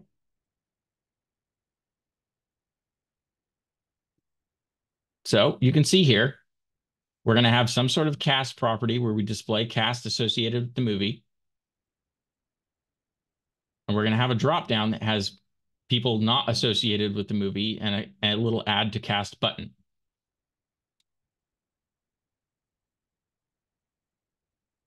Okay. So we're going to make a little bit more of a refactor here. We're going to go to show EJS.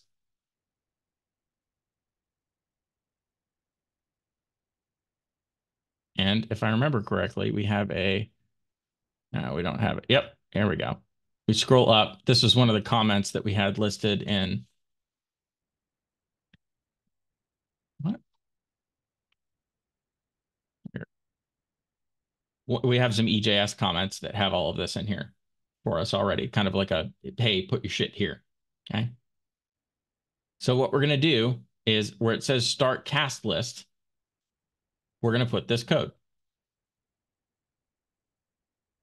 All this is a div, a UL, and a bunch of LIs.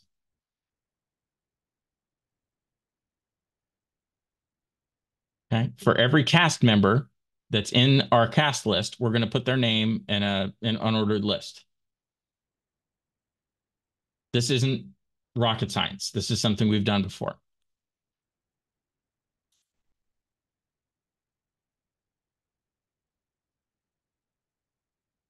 We hit refresh. We should see cast. We don't have any cast associated with the movie, so we're good. Eventually, their names are going to pop up here. That's the easy part. Now here's the difficult part. We need a form. Again, let's copy and paste this. We'll talk about it. The form is going to go beneath this add to cast form below this comment. Okay. What does our form look like? We hit refresh. What it does, again, the action and method we're going to need to fix here because we're going to need to talk about what this is. Our select has a name of performer ID.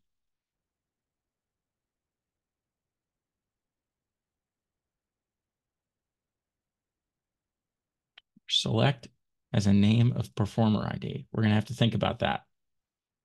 For each of the performers not associated with the movie, we're going to make an option tag so that we see this.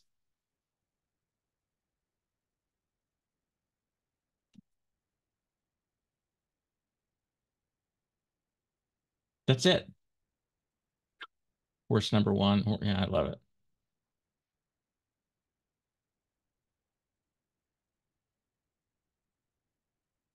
Okay, here's our list of performers not currently associated with the movie because we're just looping over them and we made a select tag. I guess this really isn't that complicated.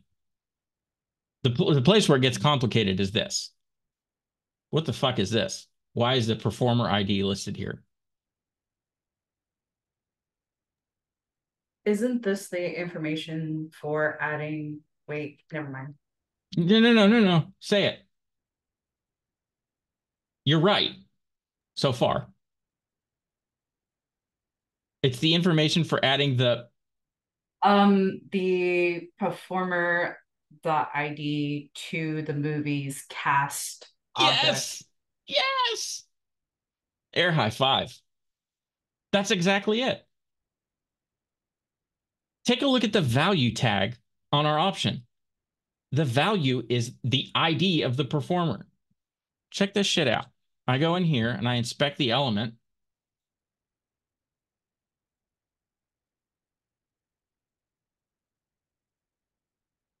Notice how each of these values, it says Billy Idol, but the value tag isn't Billy Idol. It's Billy Idol's ID. So whatever we click here when we hit submit is going to be the name property or attribute of this HTML element, which in this case is a select tag. So name is performer ID. So how am I going to access this performer ID on the back end in our controller? Blank dot blank dot blank.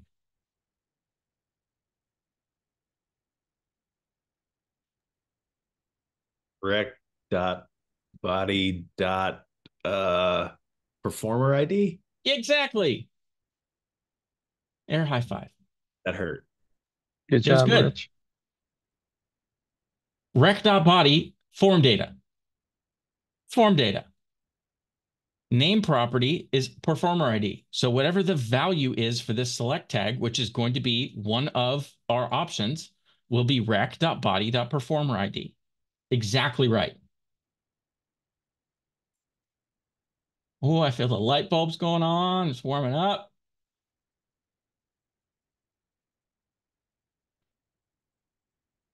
Cool. Now what? You're going to make the form work. Uh-oh.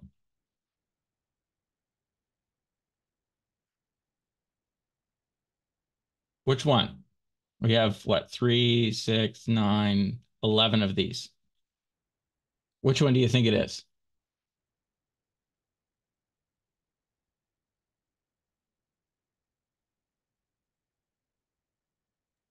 Eight or nine, leaning towards nine. No, leaning towards eight.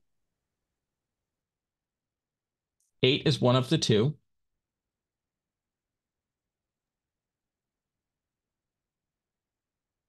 Is it 9 then 8? Oh no, that's not right. That's a read. 9 is reading something. We want to create something.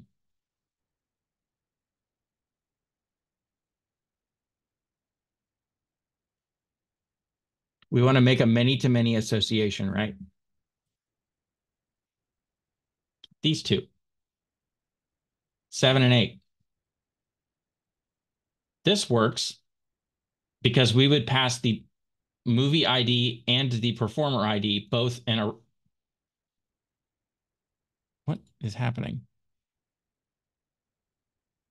Because we would be providing both the movie ID and the performer ID in a route. Okay? We wouldn't need a data payload if we did this. We can put both of those pieces of information as URL parameters. This is an option. We're not doing that this way. We're doing it this way. Why are we doing it this way? I guess it's not a why, because there's not really a difference as to why. But what indication have I given you that makes us think we're doing it this way instead? Where are we sending the performer ID? To the movie.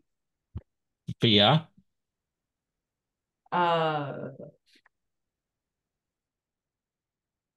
Rich? What was your last answer?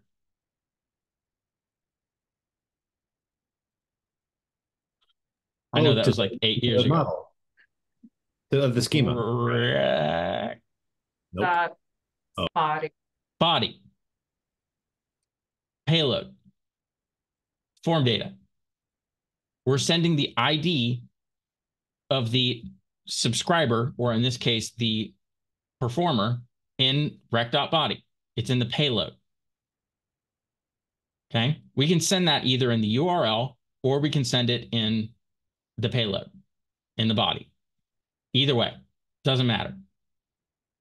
Sometimes you're going to want to send it in the URL. Sometimes you're going to want to send it via form. Doesn't matter.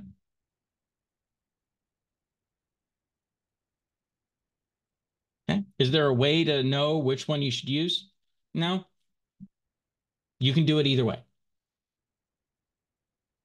Okay. So if we know that rec.body.performer ID is the ID of the performer, that means we need to make a post request to /movies/movie ID/performers to associate a performer or a movie with a performer.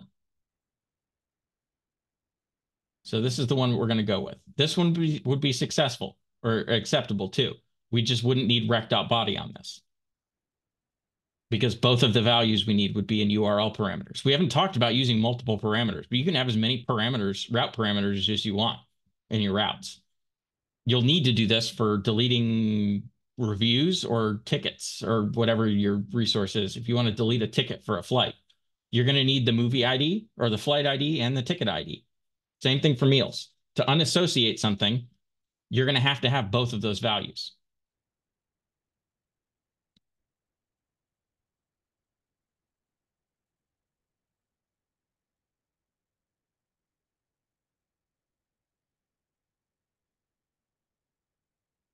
Okay. So let's do it. Let's make a post request to /movies/movie ID/performers. That is this. Action /movies/EJS out movie._ID/performers. What's the next step?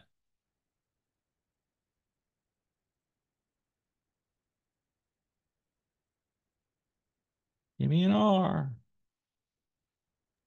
Added route. Route, yeah. It's like, yeah, I don't R. Route. Okay. Where do I add the route for this?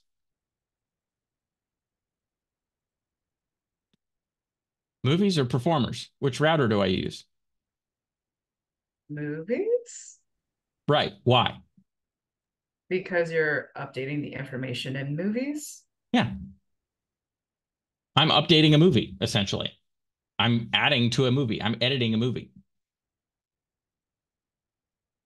by adding something to it. So we're going to use the movies router.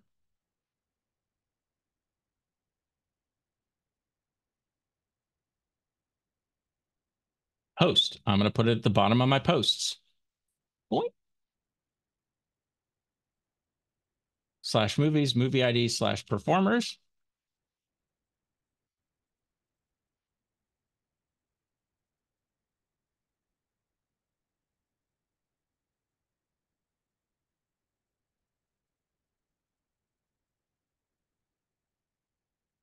What do I call it?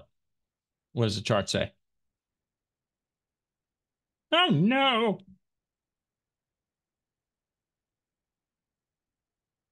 Doesn't say. What's a name that makes sense? Add to cast. Yeah, I like that. Add to cast.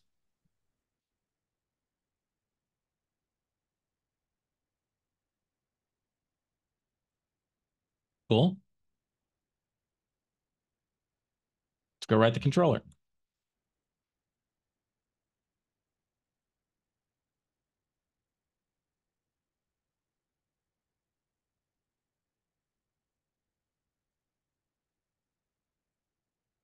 It's the point of day where people's eyes start looking fried and they start getting red and bloodshot. And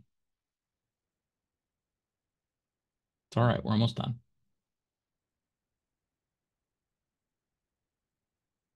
What do we need to do in this function? This is, again, when we have more complicated functions, we need to think about what needs to happen here. We need to find the movie.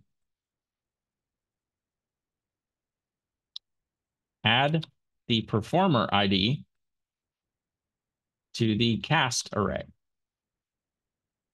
Save the movie. Redirect to the movie show view.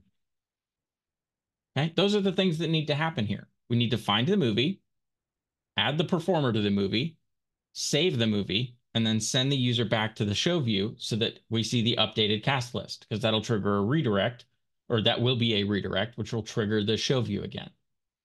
Okay, these are the things that we need to do. Don't try to write your controllers without mapping out a roadmap like this and have a place to go. If you don't know what to do, pop a message in the engineering channel. Hey, what are the things I need to do to make this happen? I'll give you the pointer, a pointer of what to do. Instead of giving you the answer, I'll say, these are the 4 or 5 things that you need to make happen in here. Go write the code for it. I'll give you the pseudocode for it if you just want a hint. Okay, let's do this. Find the movie. Find by ID, right? How do I find what rec.params.id? Movie ID. Then that gives us the movie.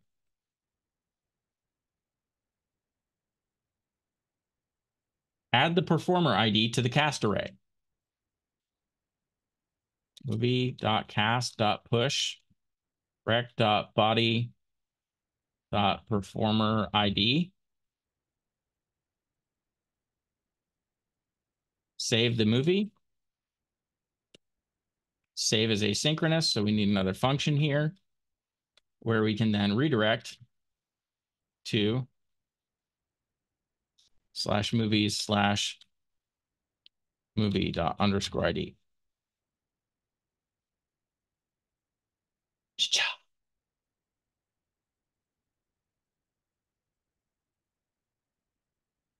This is a complicated one. Probably the most complicated one in the lesson. But when you break it down into steps, it's really not that bad. Okay? One of the things that makes this easier, again, is this. Talk about what you need to do in human words. Human words. And once you have it in human words, you can write the code. This is why pseudocode's so friggin' important. Okay? This does what we need it to do. So I'm going to get, well, let's test it just to make sure. Okay, we need error handling too. So boink and boink.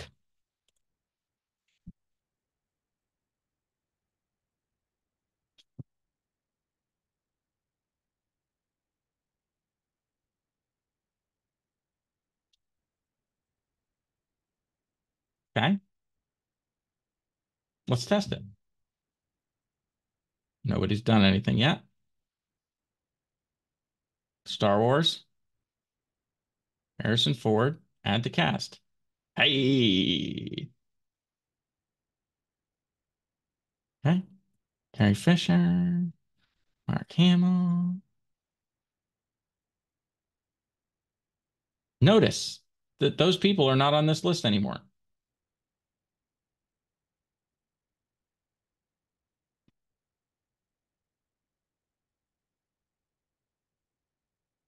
Isn't that cool?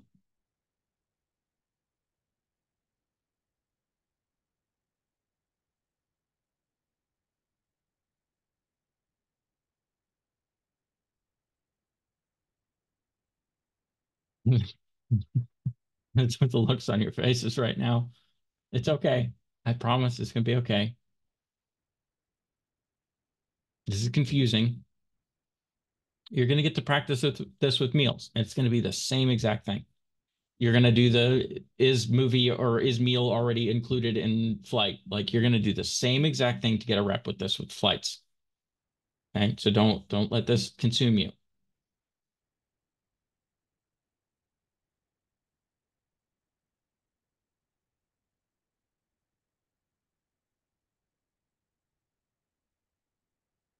Let's do a couple of review questions and then we'll all go crawl into our holes for the day.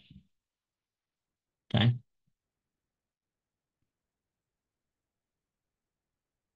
What's the property type used in schemas to reference other documents? Object ID. Object ID. Describe the difference between one-to-many and many-to-many relationships. That's a tough question to verbalize, but let's just talk about it. Drew? One-to-many relationship is a the one part of the one-to-many is something that only belongs to a single document and will not belong to other documents. And the many is fuck. The many to many is an item that can belong to one document and another, and it's not exclusive. Love it. Is that right? That's great. Nice work. Air high five. What's the name of the method used to replace an object ID with the document it references? Populate? Populate. Okay. Let me show you how populate works.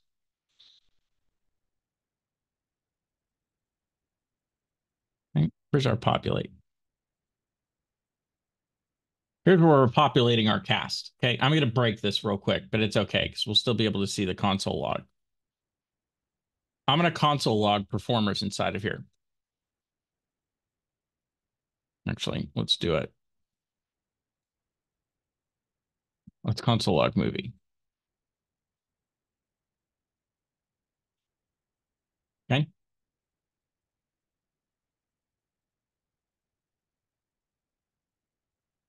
This is going to break. It's okay. But I'm going to hit refresh. Okay. Notice with populate, I have a cast, and each of the things in the cast ID is the object ID, but it's the whole document. It's the entire performer document. This is an array of performer documents. Without this populate line, if I run this again, it's just an array of object IDs.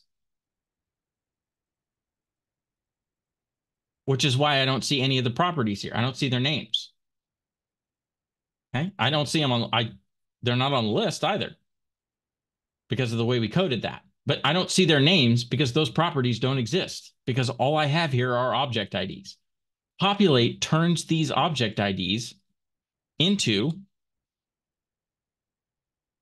the full document that they represent. That is why populate is the shit. Think about how much work that would take us to do. We would have to look up every single performer document and find all of the ones that are included in that movie and then return all of them in an array. That would be a pain in the ass to write out. But all we have to do is say, they're populate cast. We're done. Okay. If you feel like populate something you want to use in your app, but you're confused on how to do it, please say something to me and I'll walk you through it. I'll sit in a breakout room and just talk at you for like an hour until you finally get it. If you think that's what you'll need. I know that doesn't sound appealing to many of you, but like knowing how populate works will make you a better person. It will make you, well, it'll make you a better developer. It won't make you a better person. Talking to me for an hour will make you a better person. Know how populate works, please. So wildly important and so useful. And it makes the rest of coding stuff so much easier because it eliminates the need for like unnecessary queries. And it's going to give you a better idea how referencing truly works when we get to Unit 4 and like join tables and shit.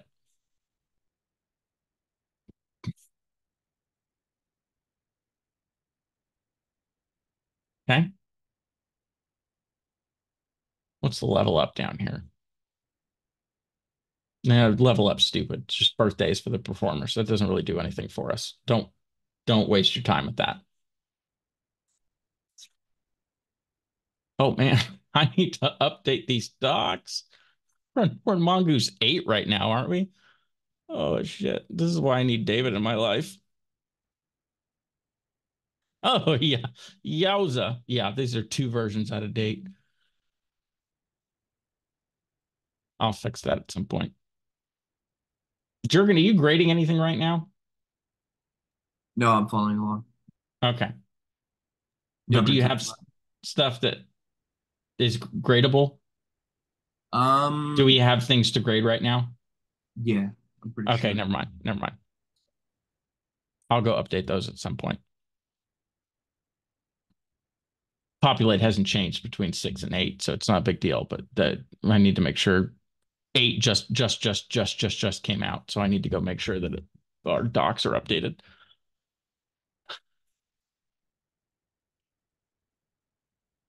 Okay, where do we go from here? Your lab. Go do your lab next. Are we gonna talk about the Unit 2 project page, like requirements page, or is Yep, that I'm already going to go over public? that. I'm going to go over that first before I make it public. Oh, okay.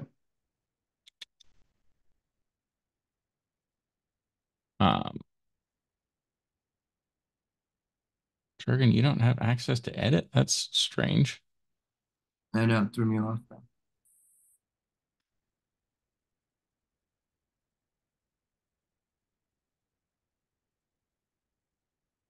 There you go. Thanks, buddy. Cool. All right. Asa.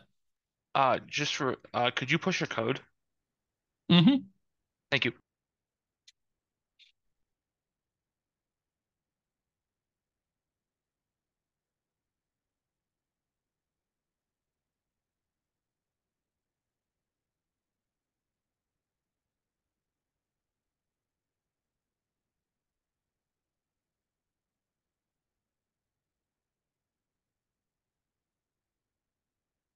Cool.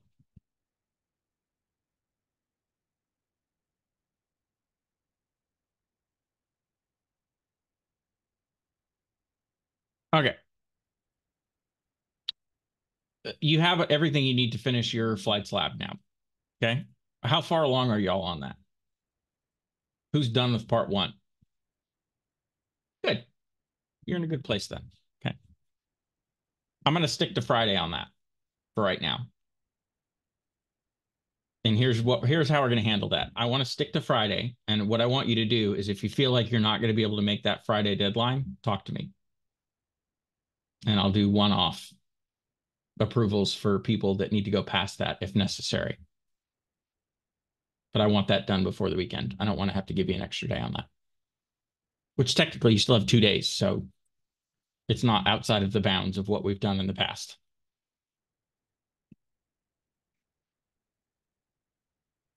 Okay. That's it. Let's talk about your projects.